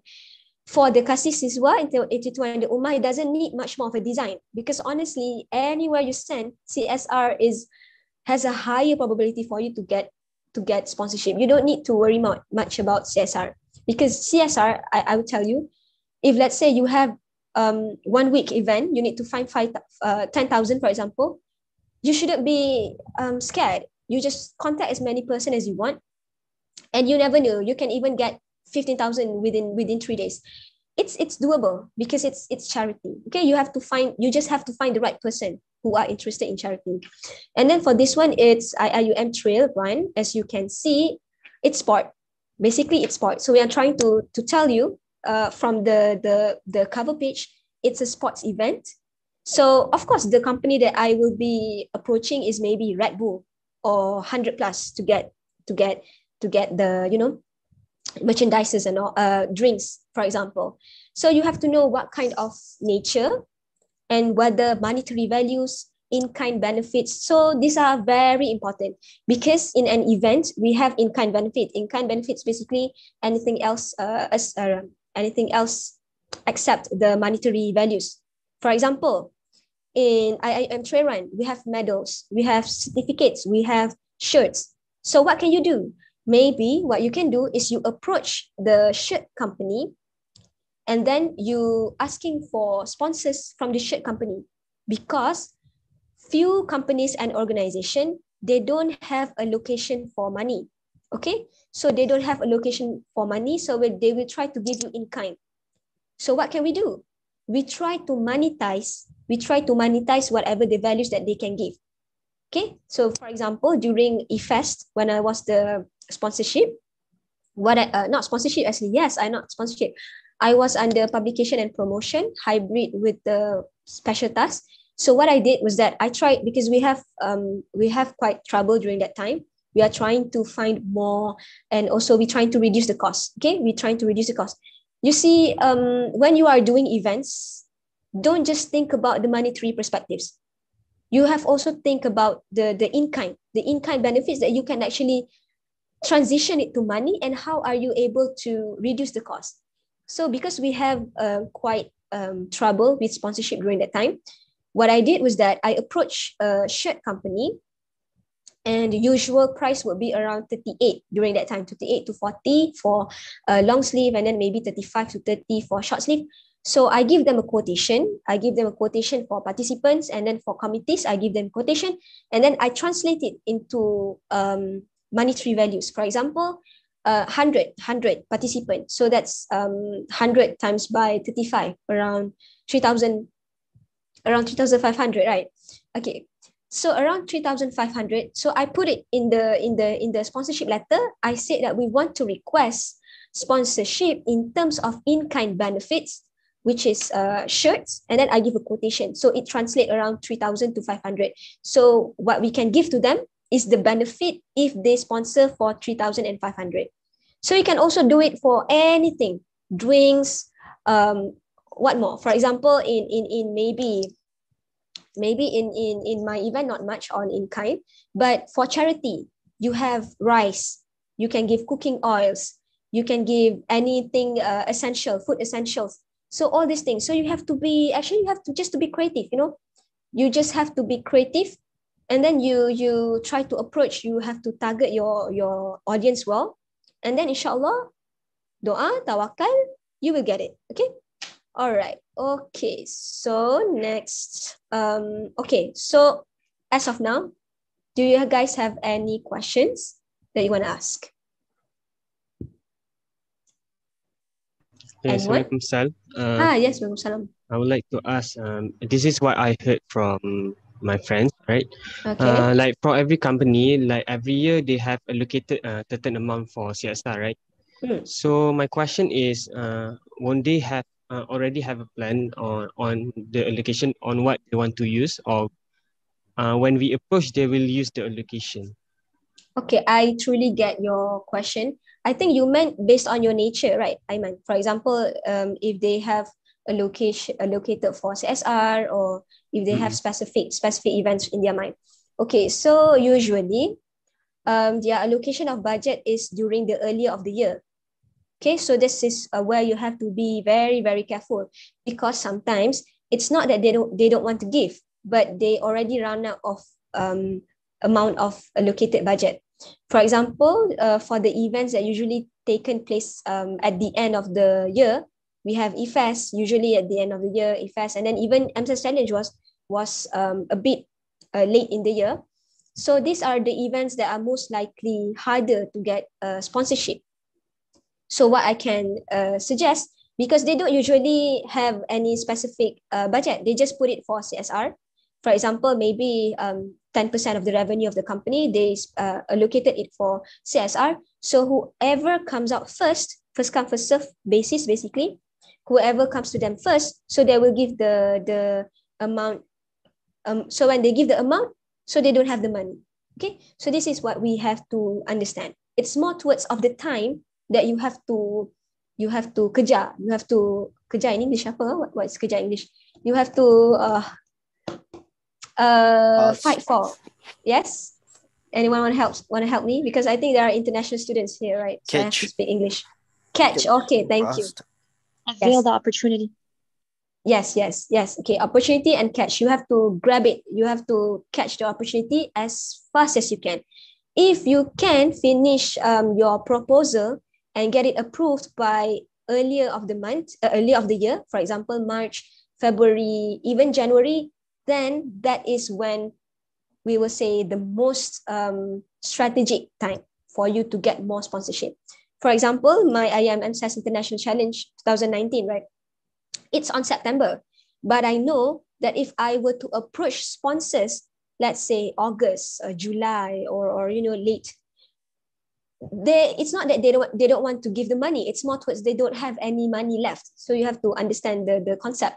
So what I did was that after we had a career week, I think like 1 week or 2 weeks after that, I already pushed. So I finished the proposal and all, because okay, this is one of the things that I think it's important for you to take note. The paperwork. The paperwork is very important. If you don't have approval, because it's work in such a way that if you don't have approval, it's as if that your program will never be achieved. But the thing is, if only you have the money, then only you know whether it's attainable or not. Am I right? So it's very confusing, right? Because you have to ask for approval. But at the same time, the only way you know whether it will be, whether it can be done or not is if you achieve your target. For example, for the IMSS International Challenge, oh my God, it's so long, I'm so tired. Challenge, I will call it EC, okay? So EC, for example, our budget, if I'm not mistaken, was around, I'm not sure, I think around 20,000 during that time. How am I going to know that I will achieve this? Because only after I approached people using the approval that I need to get from the top management university and also the Deputy Dean Students Affairs. So this is the most challenging part, the convincing part. How are you going to convince the upper management of the university to approve your proposal? Your proposal have to be very convincing. During my time, to convince them that I can make it international is very hard. But I make sure that I address them as soon as I can. For example, I laid out a plan. I tell them, okay, I actually have secured, not really secured. This is my plan. I want to collaborate with the Ministry of Education so that we get more brand awareness. So people will actually more interested to join. And then this is how we get the participant fees. And then I targeted to collaborate with them and get grant from the ministry. And then I convinced them that we can actually collaborate with them because I somehow has, a good plan. So this is where the convincing part came. And then you have to make sure that you have a very good plan, especially when it involves a high risk event. Okay. So as for EC specifically, I sent the proposal on April, if I'm not sure, April. And then on the early of May, only then I get the approval. So what I did after I sent the proposal, I didn't wait and do nothing. I already made a progress that I can make without the approval, which includes contacting the Ministry of Education, which includes contacting potential sponsors, target partners, so that, hey, do you guys know that we're trying to do it international? Okay, just borak-borak, sembang kopi, okay? There's no pressure in that. You just, do you know that so I've made sure that even during that time, there is progress. So that when during my time was Sir Muslim, so Sir Muslim asked me, how confident are you can make it? And I tell you, I have a very good plan. You just ask me, sir. I have already addressed all the risks. You just tell me. So that's what important when you want to address and you want to convince the approval, because after the approval, then only you can approach, like sending all paperwork includes approval, includes what more? Tax exemption, because you want to give them tax exemptions, right? And you want to convince them. So after the approval, only you can ask for sponsorship, because if you have that letter, approval letter, only then it is confirmed that this event is going to take to occur. So as long as you don't have approval letter, whatever strategy you make is, I would say, it will not be that helpful if you want to approach for sponsors, because the sponsors want confirmation that the event will be held. Okay. So for example, if you want to do IFAS this year, don't wait until October, don't wait until November, September only then to send a proposal. Send as fast as you can so you get approval as fast as you can. But make sure you come up with a plan. Don't just, just for the sake of finishing the proposal, so you just do cincai-cincai kan. Just like that. So you have to address the risk. It's always important. I always say to anyone that knows me, I would say that nothing is impossible. As long as you address the risk, as long as you laid out a good plan, it is always achievable. Trust me, it's always achievable. It's just that you have to some sort of have a good plan, laid out a good plan. So that's the key to Aiman's question. The key is to approach the sponsors as soon as you can. Okay, so I hope that's answer your question. Anyone else? Maybe you want to ask anything else involving the nature or anything before. Okay, I'll proceed. Already 11:37, really. How to approach? Okay, first, there are no clear guidelines or SOPs, but I can share what I have done previously. Okay. I've always I've never put any pressure, or when I tell someone that you need to how for example, in studying, all of us, we have different kind of studying. Some people just basically look at the book for 1 hour and they can just some sort of absorb all the thing, but other people don't. Other people need more hands-on, more practice. So it depends on you. I would say it depends on you. Even my time, there is no clear guidelines what you need to do. It's just that you have to be more creative. You have to, you need also to have some, I would say, organized system, so that you will be able to see who you already approached and you didn't do it redundantly. Okay, so it's okay whatever methods you want to use, as long as you have organized method, systematic, and you will always have clear data, whichever companies or organization that you have already approached, so that you don't do unwise action, approaching those who you are already approached. Okay, so this is very simple because it's up to you how you want to do. But for me, first I will usually check the nature. And then I usually check the nature of the program. For example, let's say trail run just now. It's a sport event, annual sports event where people come out, join, run, and then you give medals, certificates. So, okay. First of all, you have to shortlist. What are the organizations or what are the individual sponsors? So organizations, of course, you have to do a bit more research on that. For example, if you want to find more sponsors on certificates, you have to find companies that are actually printing companies. Let's say you want to find in kind for shirts, you go for shirt companies, t-shirt companies, drinks, you go for drink companies. So if monetary wise, you have to be more, I would say, ask around. First is always ask around, ask your seniors, as those that anyone who have involved in sponsors. What are the organizations that can give a lot of money at one time? For example, in UIA, the famous one would be NAMA Foundation. I'm not sure if you are all familiar with it, but Nama Foundation has been a sponsor for IUIM convocation since few years back, and they big organization that can actually give a lot of amount of money at one point. So this is one of the good ways, I would say strategy. Find out first on the history, those who have been spending a lot of money to the UIA, because this organization usually have, I would say, a close ties. So whenever they heard UIA, diorang akan macam, okay, I have to sponsor. So this kind of organization, find those yang ada a good relationship with UIA. For example, during my time, EMSS Challenge, it was very hard for me to find sponsorship because that was the first year. First event is the hardest, believe me. And during that time, it was my first time as sponsorship. I was very devastated because we even it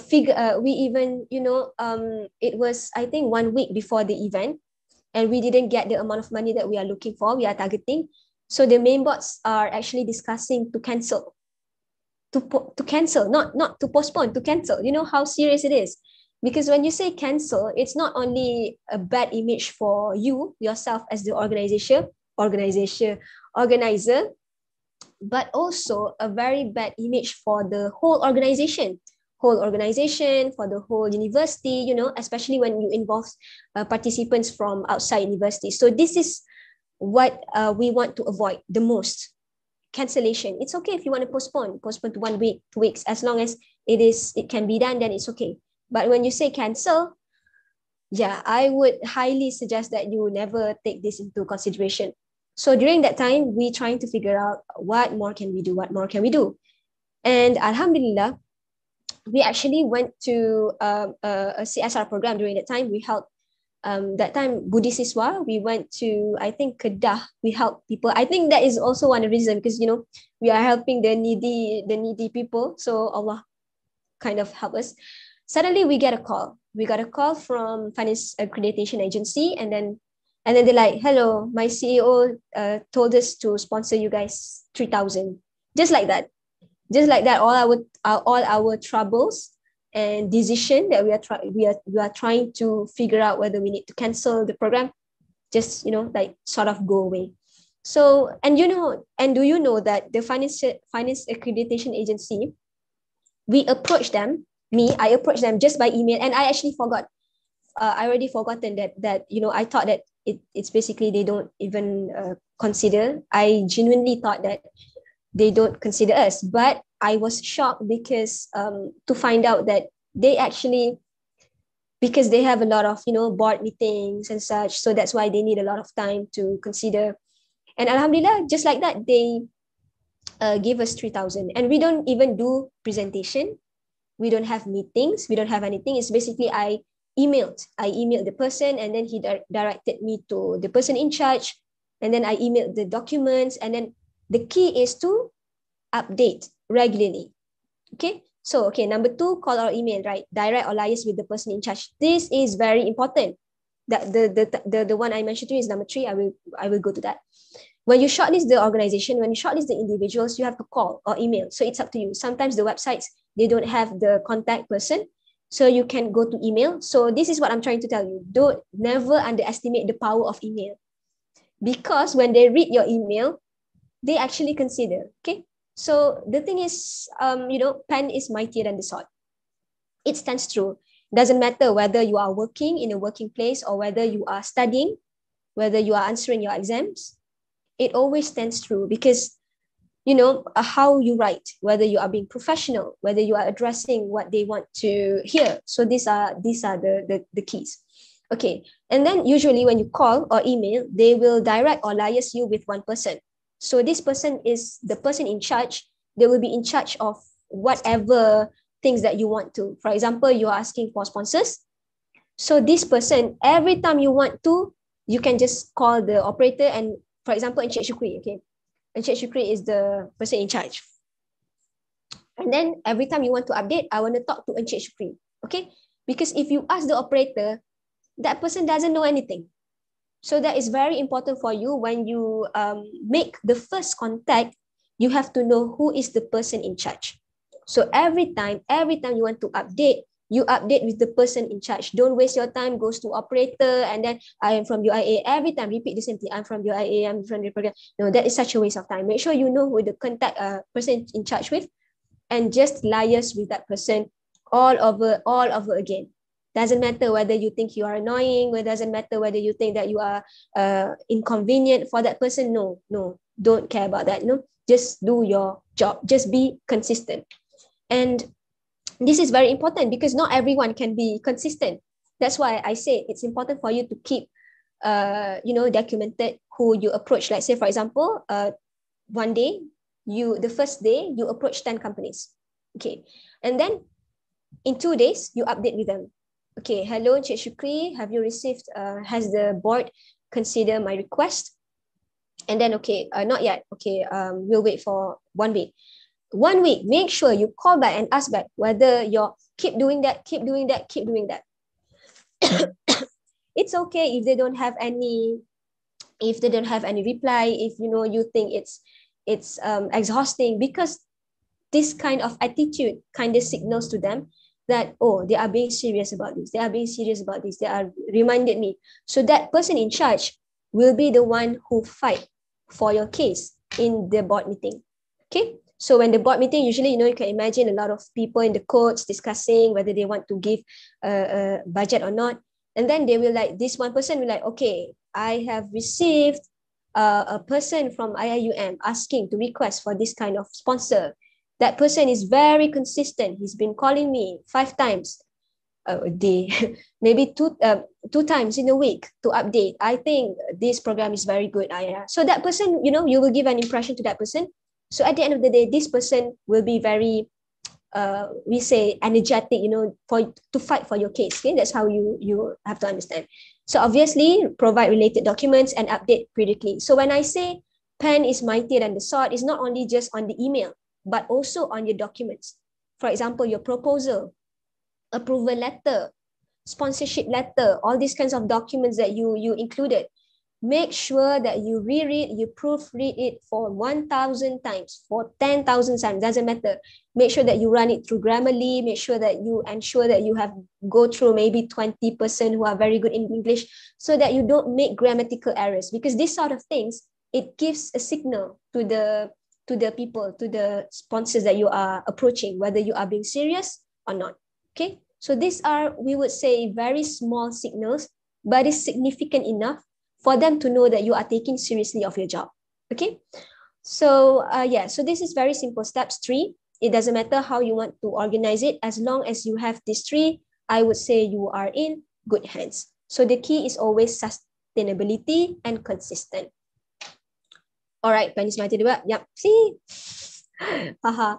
Okay, so what is the recipe of success? Okay, so I'm going to share with you how the idea of International EMSS Challenge come out. Okay, so it's basically started during, okay, by the way, a bit of introduction myself. I have been in the Presidential Secretariat for 2 tenure, member of the Presidential Secretariat, 17-18, 18-19, and then the 3rd year, I run for the election and I have the position of a Vice President 1. So I am very familiar with the EMSS Challenge, how it grows from baby and then until it grows up, right?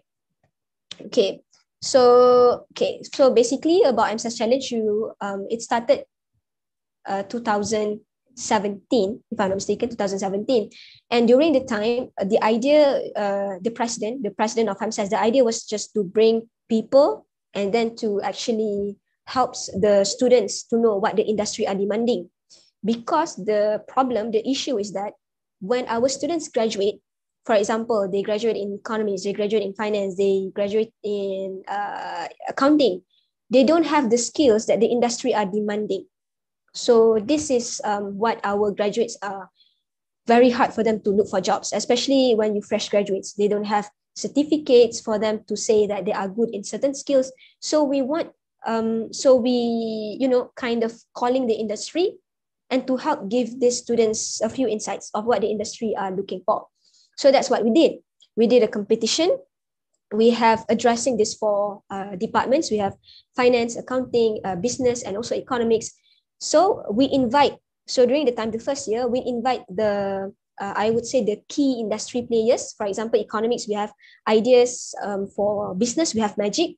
For I think accounting, if I'm not mistaken, we have KPMG. I'm not really sure. 3 years back, for 2021, 21 minus 17, 4 years back. Yes, I'm old. So 4 years back, the EMSS challenge, the idea is very, very new. So it's quite hard for us to reach partners, to reach sponsors, but it's such a good idea that we think we have to still go through with it. So what we did was we invited these key industry players. Like I said, we have ideas, we have Magic, we have KPMGs, and then we come out with the question. So the people, the judges will come up with questions that what the industry are demanding during the time. So let's say in economics, it will be about the current economic issues that is going on. I think it was about industrial 4.0. I'm not really sure. And then accounting, what are the formatting, MFRS, and then a lot of things, what more the industry are demanding. So we give the question for the judges to make. And then we invited participants from outside of UIA, and then also, of course, for UIA. So because it was first year, we don't have any brand awareness. We only have one university outside from UIA participated. I think it was UUM. It's very endearing. We are very lucky to have them because they took a bus, from UUM, Kedah, right? It's very far. So they took a bus and then they joined our event. So we are very thankful to them. So unfortunately, although we have one participant from outside university, but because there are only one university, there is only one. So it is still considered as university level. And then during the second year, we're trying to make it national level by inviting more outside universities to join. So during the first year, we already can see another key point that I want you guys to take very seriously is the program report. I know that you just want your jobs to finish. You just want to make a report for the sake of finishing. Don't do that, because whatever the thing that you jot down, whatever the shortcomings that happened during the event, whatever you wrote down on the program report, it will be very helpful to the upcoming batches, the upcoming tenures. If you don't really analyze what are the shortcomings, how are you able to make it better, then it's very hard for the upcoming tenures to know what are the problems, how are they going to address this problem. So information is very important. You make sure that your program report address all the shortcomings. So what we find out is, of course, the brand awareness, because EMSS Challenge is new, and we only I would say the promotions is just 1 week, quite short. The people don't have time enough to understand what it's all about. So that's what so that's why they don't have any much information. And although they wanted to join, they already have other events booked. So we try to make it earlier. We try to make the promotions earlier. We try to make the brand more strength, more powerful. We approach more outside universities. I think during the time we get around 8. We have Intech, we have UiTM Shah Alam, we have a lot of other universities during the time. And it become a national level. So during the third time, my time, I know that this event could go higher. Actually, we already planned to collaborate with the ministry during national, the second year, but it was very hard because it's second year. It's like, toddler, the one I show you in the slides. The toddler, you just growing up. So it's very hard for us to convince that this event will be successful. So that's why in my third year, I try very hard. And I know that one of the things very important is on the brand awareness. I get a lot of questions asking me, why don't you wait? Why don't you wait for another 3 years, another 5 years, then make it international? Why don't you take step by step? If I didn't do international back then, we will never know that we can achieve it. Am I right? We will never know that we can actually do it. because not everyone wants to go through all the hustling, all through exhausting, engaging, meeting people. It's very, sometimes you feel like, am I really a student or I'm just part-time student? Sometimes you wonder because, you think about society all the time. Not everyone wants to do it. And I know, and I am very glad I did it back then, 2019, because now we have COVID. Now we have a lot of things to do. We don't even know when you guys can do it. Maybe, maybe you can do it this year, inshallah, and maybe not. But at least we have this benchmark that we know we can actually go further from this benchmark. So it was very hard to convince. And of course, when you set an event, the most, the dilemma is that whether you want to take skillful person and the job will be done, or you want to take those who doesn't have experiences but very hardworking, but you have the risk of it's not being done and you have to cover for them.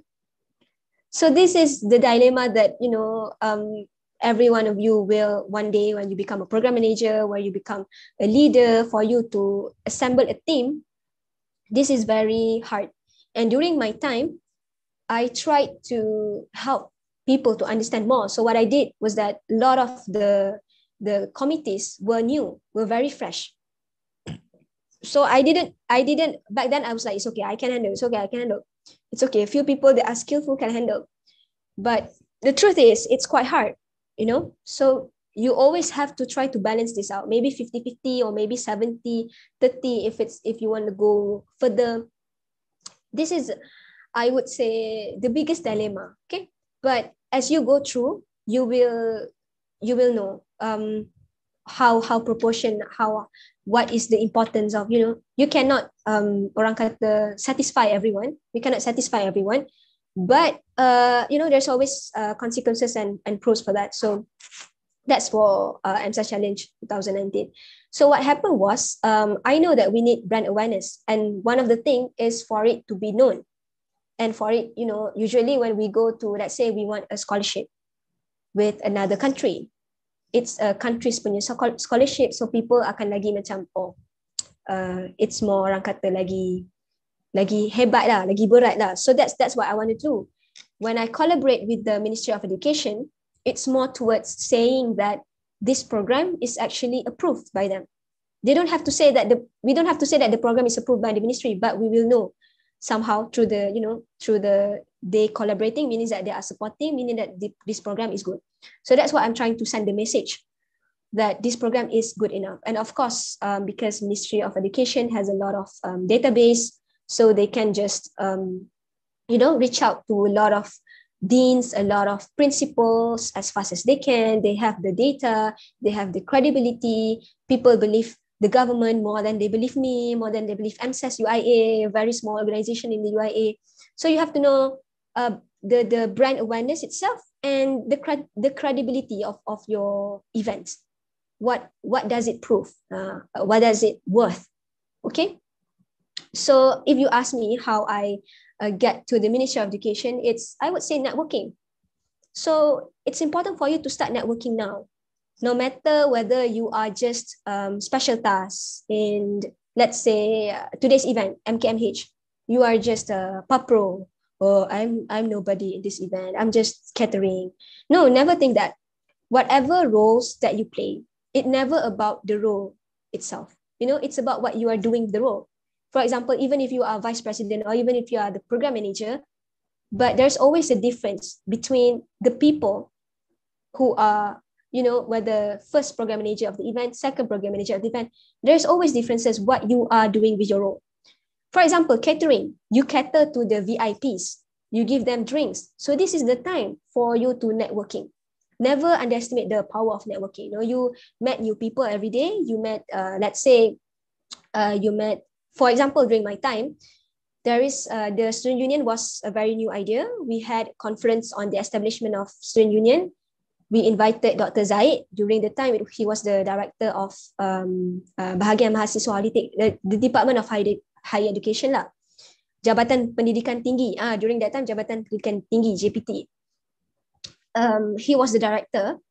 And then he was invited for a speech, I would say, more of a talk on the conference of establishment of student union. And during the time, I was the public relation, so I engaged a lot with him. Not really lah, more towards macam, usher him to the seat, usher him to give speech. I just smile, this kind of thing. But what I find out is that this person, he has such a good relationship with my lecturer, which is Prof. Rosita. If you guys know her, the one in the wheelchair, she's a very good lecturer, my favorite lecturer actually. She teaches economics. So that is when I noticed that, oh, they have such a good relationship. So Dr. Zaid is my key to, to fight for me in the Ministry of Education. So what I did was that I approached Prof. Rosita and I told him about my idea. I told him that I want to collaborate with the Ministry of Education. What does usually they want? So I have like copy session with Dr. Rosita, and then she is the one actually encourages me.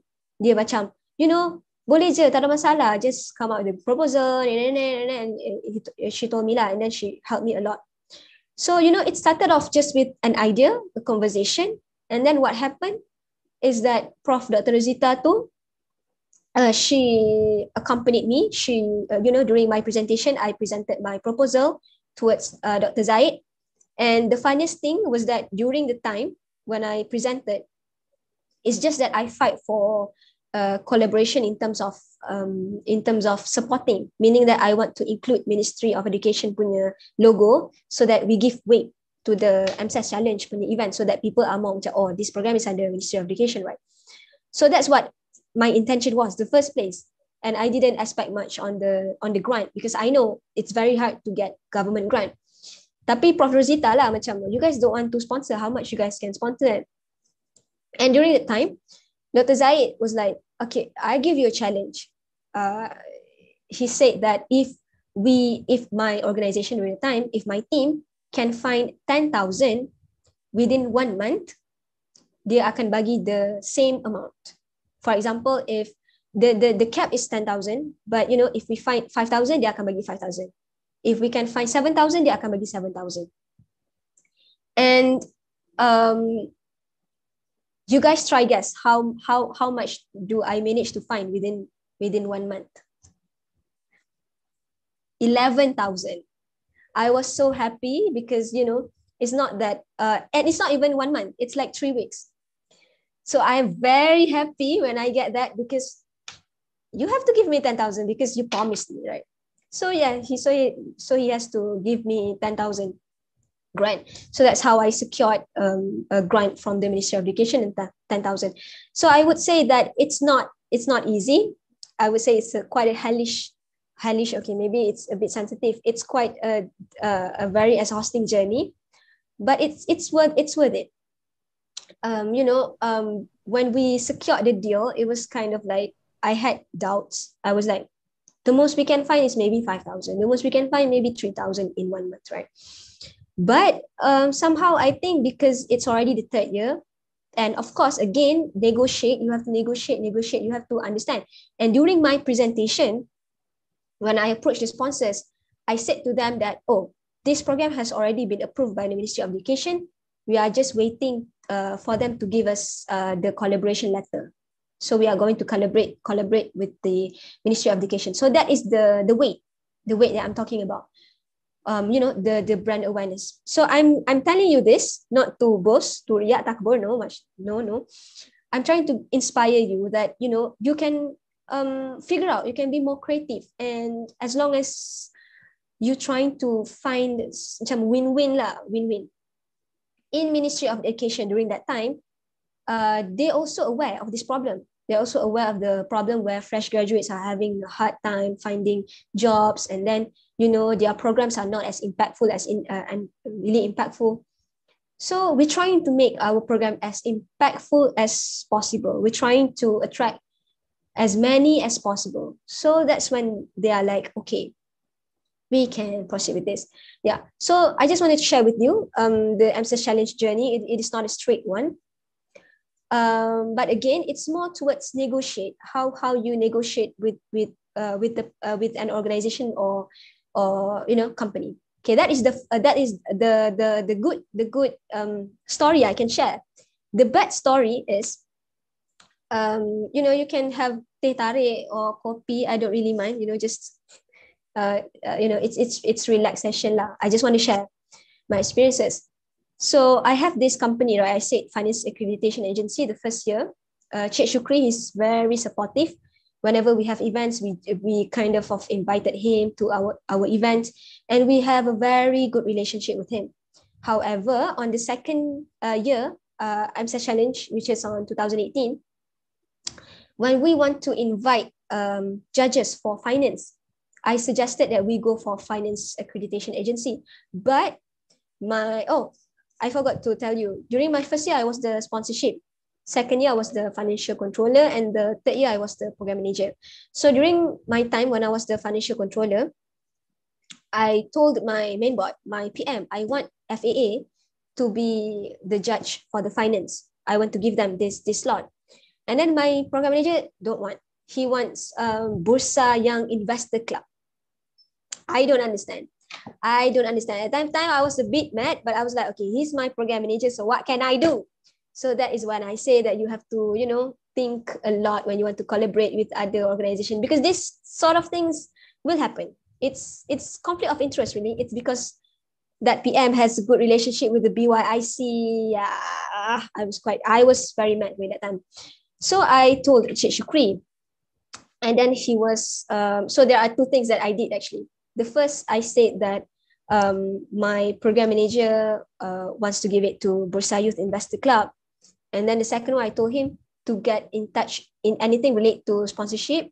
I passed to sponsorship because I am the financial controller, remember? So I asked him to... Sister Salsabila. Yeah? Sorry for interrupting, but we still have a Q&A session. Oh, okay, all right. It's okay. I will just end this story, okay? Okay, sure. Okay, thank you, Arif. Okay, so where am I? Okay, so what happened was I gave it to sponsorship team, and he actually was the president during the time. So sebenarnya dia lagi more credible lah than me. But then, you know what Cik Shukri said? Don't pass me to anyone. And then I was like, and then he said, I don't think I'm interested to sponsor or, actually get involved with EMSS. So I was very devastated during that time. And, but during my third year, I tried to somehow macam orang kata trying to mend the relationship again. So I met him for coffee session. And then also I try to, get him on board. I'm telling him that this time it's going to be different. This time you tell me what you want, and I try to fix things out. And then at the end of the day, and I said actually because Cik Shukri tu pun dia orang baik lah. So at the end of the day, not only they partnered with us, their CEO datang semua help us, but they actually bagi sponsorship 6,800 for the third year. Dia bagi for the winners lah, the winners punya cash prizes. So what I learned through the hard way is that when you engage professionally with person, for example, in during this tenure, I engage dengan Aiman, dengan Arifah kan, diorang comes to me, we discuss things. So I will always expect that whenever I come to EMSS, this tenure, diorang lah akan cakap macam tu. So this is how organization work. It doesn't matter who or what position you are in the company. Bila you already have this engagement, they expect you to always attend to them. Okay? Dia macam EMSS me macam tu. So everywhere, every time after this, when you engage, you have to know about this lah. Okay? Alright. So yeah. Okay, bosan. Alright. So I think that's all from me. Q&A session. Anyone have any questions? Assalamualaikum Salsabila. Waalaikumsalam. I have a question. As you know, the ongoing pandemic, so will the company agree to sponsor any of our events? And in the ongoing pandemic, most of our events are online. And will they agree to sponsor it? Okay. So honestly, I cannot share anything because I've never, secured any sponsorship during this time. But I would say they have lower location, and I would say it's a bit tough for you to fight for it. But again, it's not impossible.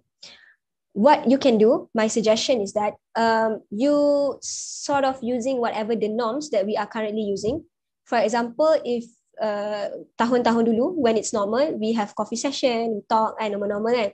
Sekarang ni because Zoom is normal, Google Meet is normal. So what you can do, maybe you can try to fix a presentation through Zoom, presentation through Google Meet, ask them if you want to know more about our project, we can present to you through Google Meet, through Zoom. So you use these norms to get to know them better. And I would say it will be quite advantageous to you because not everyone is tech savvy. Not everyone is orang kata selesa dengan dunia maya with this digital life we are living. But because you guys have been 1 year through online classes, 1 year engaging through Zoom, Google Meet, so you guys have the upper hand. All right. So trying to be more engaged through digital, try to find out how you guys can actually connect with them. Okay. So try to use them to your benefit lah, because diorang pun work from home. So that is one of the suggestions I can give. About emails, I would suggest usually high likely for them because they receive a lot of emails every day. They receive a lot of emails every day. So I would suggest to you guys send an email whether Monday or Tuesday, and it's early of the day. For example, 8:55, schedule sent 8:55 or 9 a.m. so that when they go to their office, the first email 9 when they open up their office, yours will be on top. Okay, jangan hantar, don't send 5 p.m, 4:30 p.m, 3 p.m. That is not smart, not wise, because they have a lot of emails and you guys will be end up tak tahulah ramba-jamba sampai ke tengah mana. So I would suggest schedule send, and then make it professionals. I will send to Arifa example of how you email sponsors. Make sure you make it professional. Make sure you number the document 1, 2, 3, 4, and then make sure no grammatical errors, no typos. Like I said, proofread 1000 kali pun 1000 kali lah. Okay, juling pun juling lah. But you have to make sure that you are very particular about that. Okay, inshallah it will be okay. Good luck, Faiza, whatever your sponsors you are looking for. Okay, anyone else? Me. Okay, Harith, yes. Okay, so may I know where the money from the sponsorship goes to? What I mean is whether the money is transferred directly to an individual account or to UIA's account. Oh, okay. That's the thing. Sorry, ada orang nak cakap ke? Okay, tak ada. Alright. When you want to give tax exemption, the money has to go through the UIA account. Kalau dia go towards individual, tak kisahlah individual mana-mana pun, for example, DDSA, rector or anyone, they won't get these tax exemptions. The only way for them to get tax exemption is for them to transfer into bank UIA account. Okay, so I'm not sure kalau the previous batches or tenure already has told you about the procedure. Tapi just to share a brief lah. So what happened is there are a lot of ways for companies to transfer duit. It's either diorang bagi cash in bulk 10,000, or they transfer to you 10,000 into bank UIA account, or let's say they want to give invoice. Diorang boleh bagi invoice juga, cash invoice. So what you need to do is, let's say if diorang bagi cash, you need to cash into bank UIA account. You need to cash into bank UIA account. You pergilah bank muamalat, you have this bank UIA account, and then you have to ask. Usually, this is one of the drawbacks for sponsors. You will get after you send the report. Okay, so during the event, nak tak nak, memang you have to use your organization's money dulu. Memang you used to borrow around from DDSA. So usually memang dia akan roll out your money. So it's very important waktu earlier of the year, when you guys have board meeting kan, the whole account semua ada meeting, tahu which one korang nak guna, you guys want to allocate first. If this event needs advance money, allocate this first. And when is the exact time you will get that money back? You have to know how to rolling your money. You have to know which that you can give and then which you can actually wait for a moment. For example, catering. Catering, if you can proceed for quotation, then proceed with quotation. Jangan guna cash. Okay, selagi as long as you can avoid using cash, try to avoid it. That would be best, because once you cash out, there's no way to turn back. The only way is to wait for the money to come back. Okay, so you have to understand how the rolling works. So bila you nak run a big event, let's say a big event requires 20,000 of sponsorship. 20,000 sponsorship, although you get it, you won't get it before the program unless if you dapat sponsorship ahead of it. Let's say maybe 4 to 5 months before, then maybe you will get that money before the event. But usually you will get that money after the event. Okay, so you have to be, orang kata, bijak lah. Macam let's say for example shirts. If you can get a company that you can buy using a quotation, you can pay later, pakai invoice semua, then proceed with that company. Okay, try to avoid a company yang guna cash. It will, especially big events. Kalau small events, yang macam MKMH ni, I think budget 500,000 je kan, macam tu kan, very very low budget. So for this one, it's okay if you want to use cash, petty cash, it's okay. But when it involves 20,000, when it involves 30,000, then there are a lot of orang kata process for the money to be transferred. Alright, so yes, cash. Basically, whatever duit tax exemption, you have to go through the UIA punya account. So let's say for example, dia nak juga transfer kepada Arif. Dia kata Arif FC, so I trust him for example. Kan Arif FC kan, sekali lain position. So dia nak transfer to you juga. So what you did is you transfer ke bank muamalat punya operating account, and then you get the slip, and then you kena go to finance division, the one dekat library UIA tu ada satu kecil very small finance division, because I think there are 5 finance division ke 4 finance division. That one is the second one, I think. Finance division dekat area, the one in area library. So that one is the one yang process society punya funding, which includes tax exemption, which includes invoice. So kalau let's say the sponsor bagi invoice, then you have to give invoice to the finance division for them to process. Invoice takes longer time to process. So avoid invoice. Tapi usually sometimes company memang kadang-kadang guna invoice kan, cannot ni lah. Tapi as long as you can use transfer, then use transfer. Yes. Do I answer your question? Yes, thank you so much. Okay, welcome. I takut cakap banyak kan, takut tertinggal. Alright, so any more question and anything else? I think banyak yang I already dah address from the questions yang Aiman bagi. I think so. But if you have, this is the time for you to ask me. Ting ting ting. Lepas ni I dah tak reply. Tapi honestly, from me, I would say sponsorship memang tak senang. You will need people yang jiwa kental, resilient people. Because although you went to engagement, although you went to presentation, maybe I would say you have a good relationship with that company, but somehow dia tak nak bagi, dia merajuk, then you don't get anything. So it's very hard to expect. But it's always good to address the risk, upper risk, and trying to lower this risk lah. Okay, and networking is very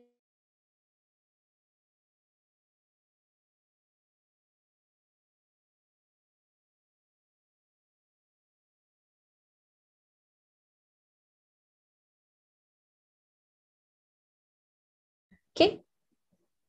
What's more I can share with you guys.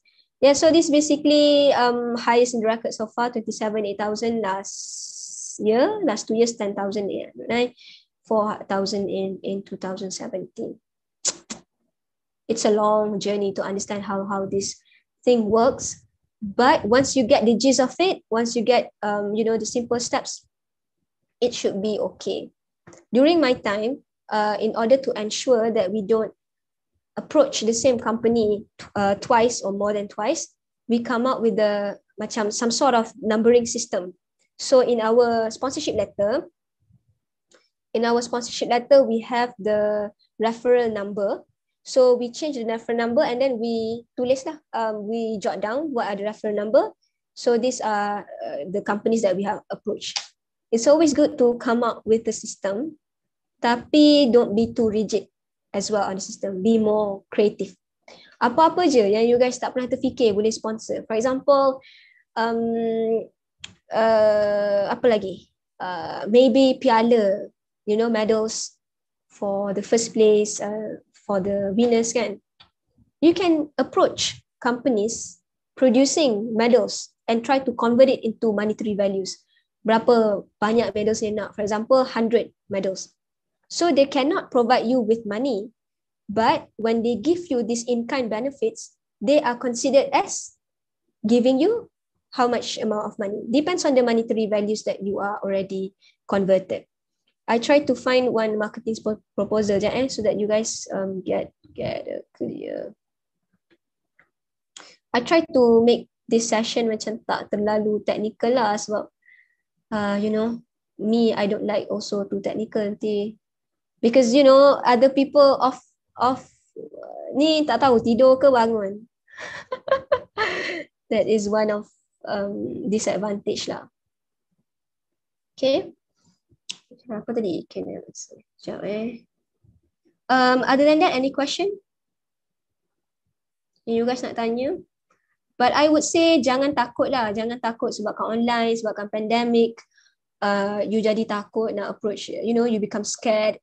I would say as long as you work for it, as long as you are consistent, jadi ustazah sekejap, Allah will see your effort and dia akan help you. Okay, so you don't ever macam discouraged because of these things happening. So korang takut kan?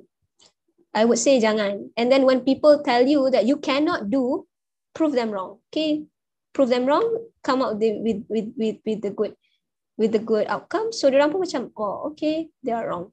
Okay. Sister Salsabila. Yeah. I think unfortunately we must stop now because some of the brothers want to go to Friday prayers, I guess. Okay. So nanti I'll share the documents to you guys. Okay, thank you. Assalamualaikum warahmatullahi wabarakatuh to everyone. Have a good day ahead. Okay, bye-bye. Assalamualaikum.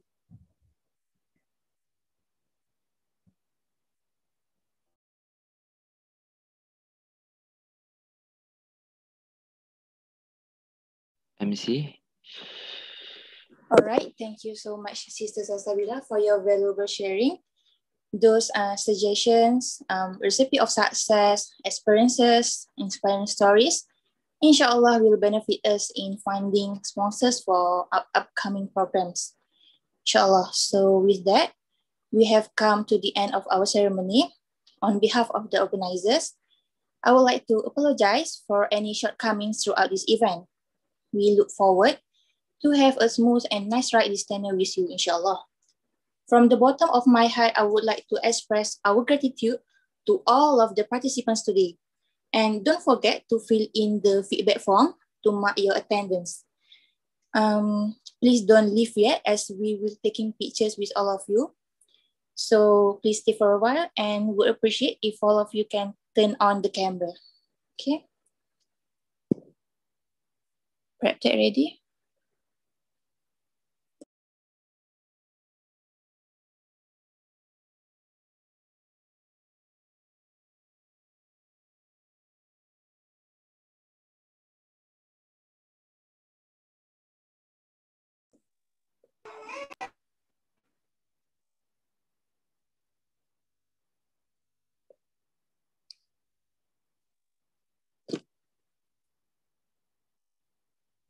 Okay, in a count of 1, 2, 3, I will screenshot. Okay.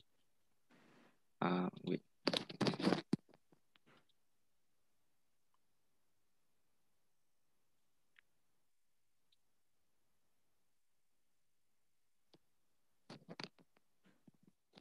Okay, guys. 1, 2, 3. Again. 1, 2, 3. Okay, maybe freestyle or any other pose. Okay, 1, 2, 3. Okay, last. All right, 1, 2, 3. Okay, that's all. Thank you so much. All right, that's all for today. We will end this session with Tasbih Kifarah and Surah Al-As. You may leave the session. Thank you.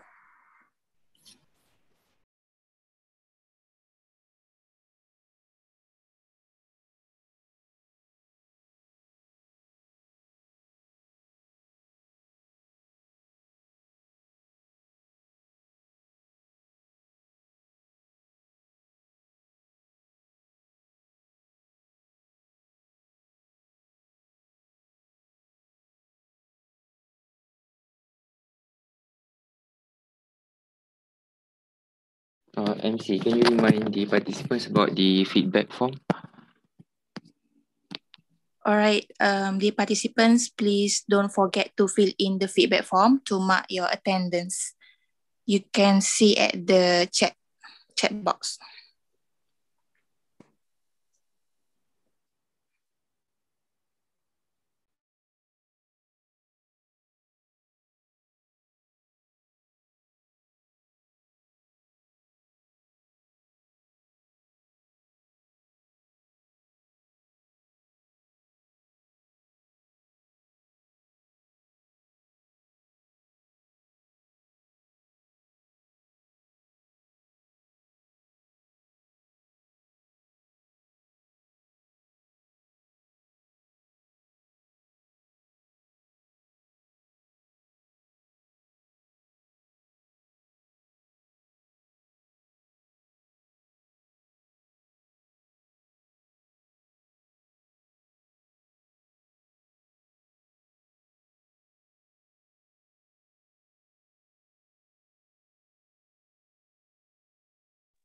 Arif, can you please send the attendance link?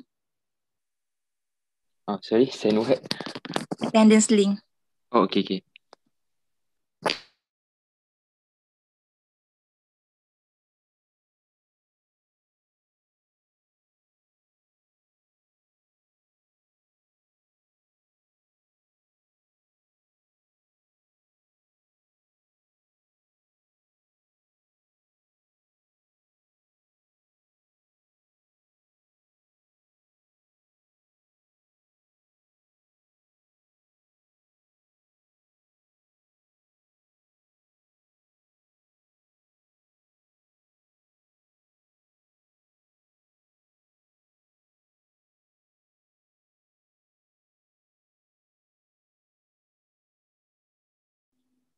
Sorry, the attendance link and the feedback form is just the same.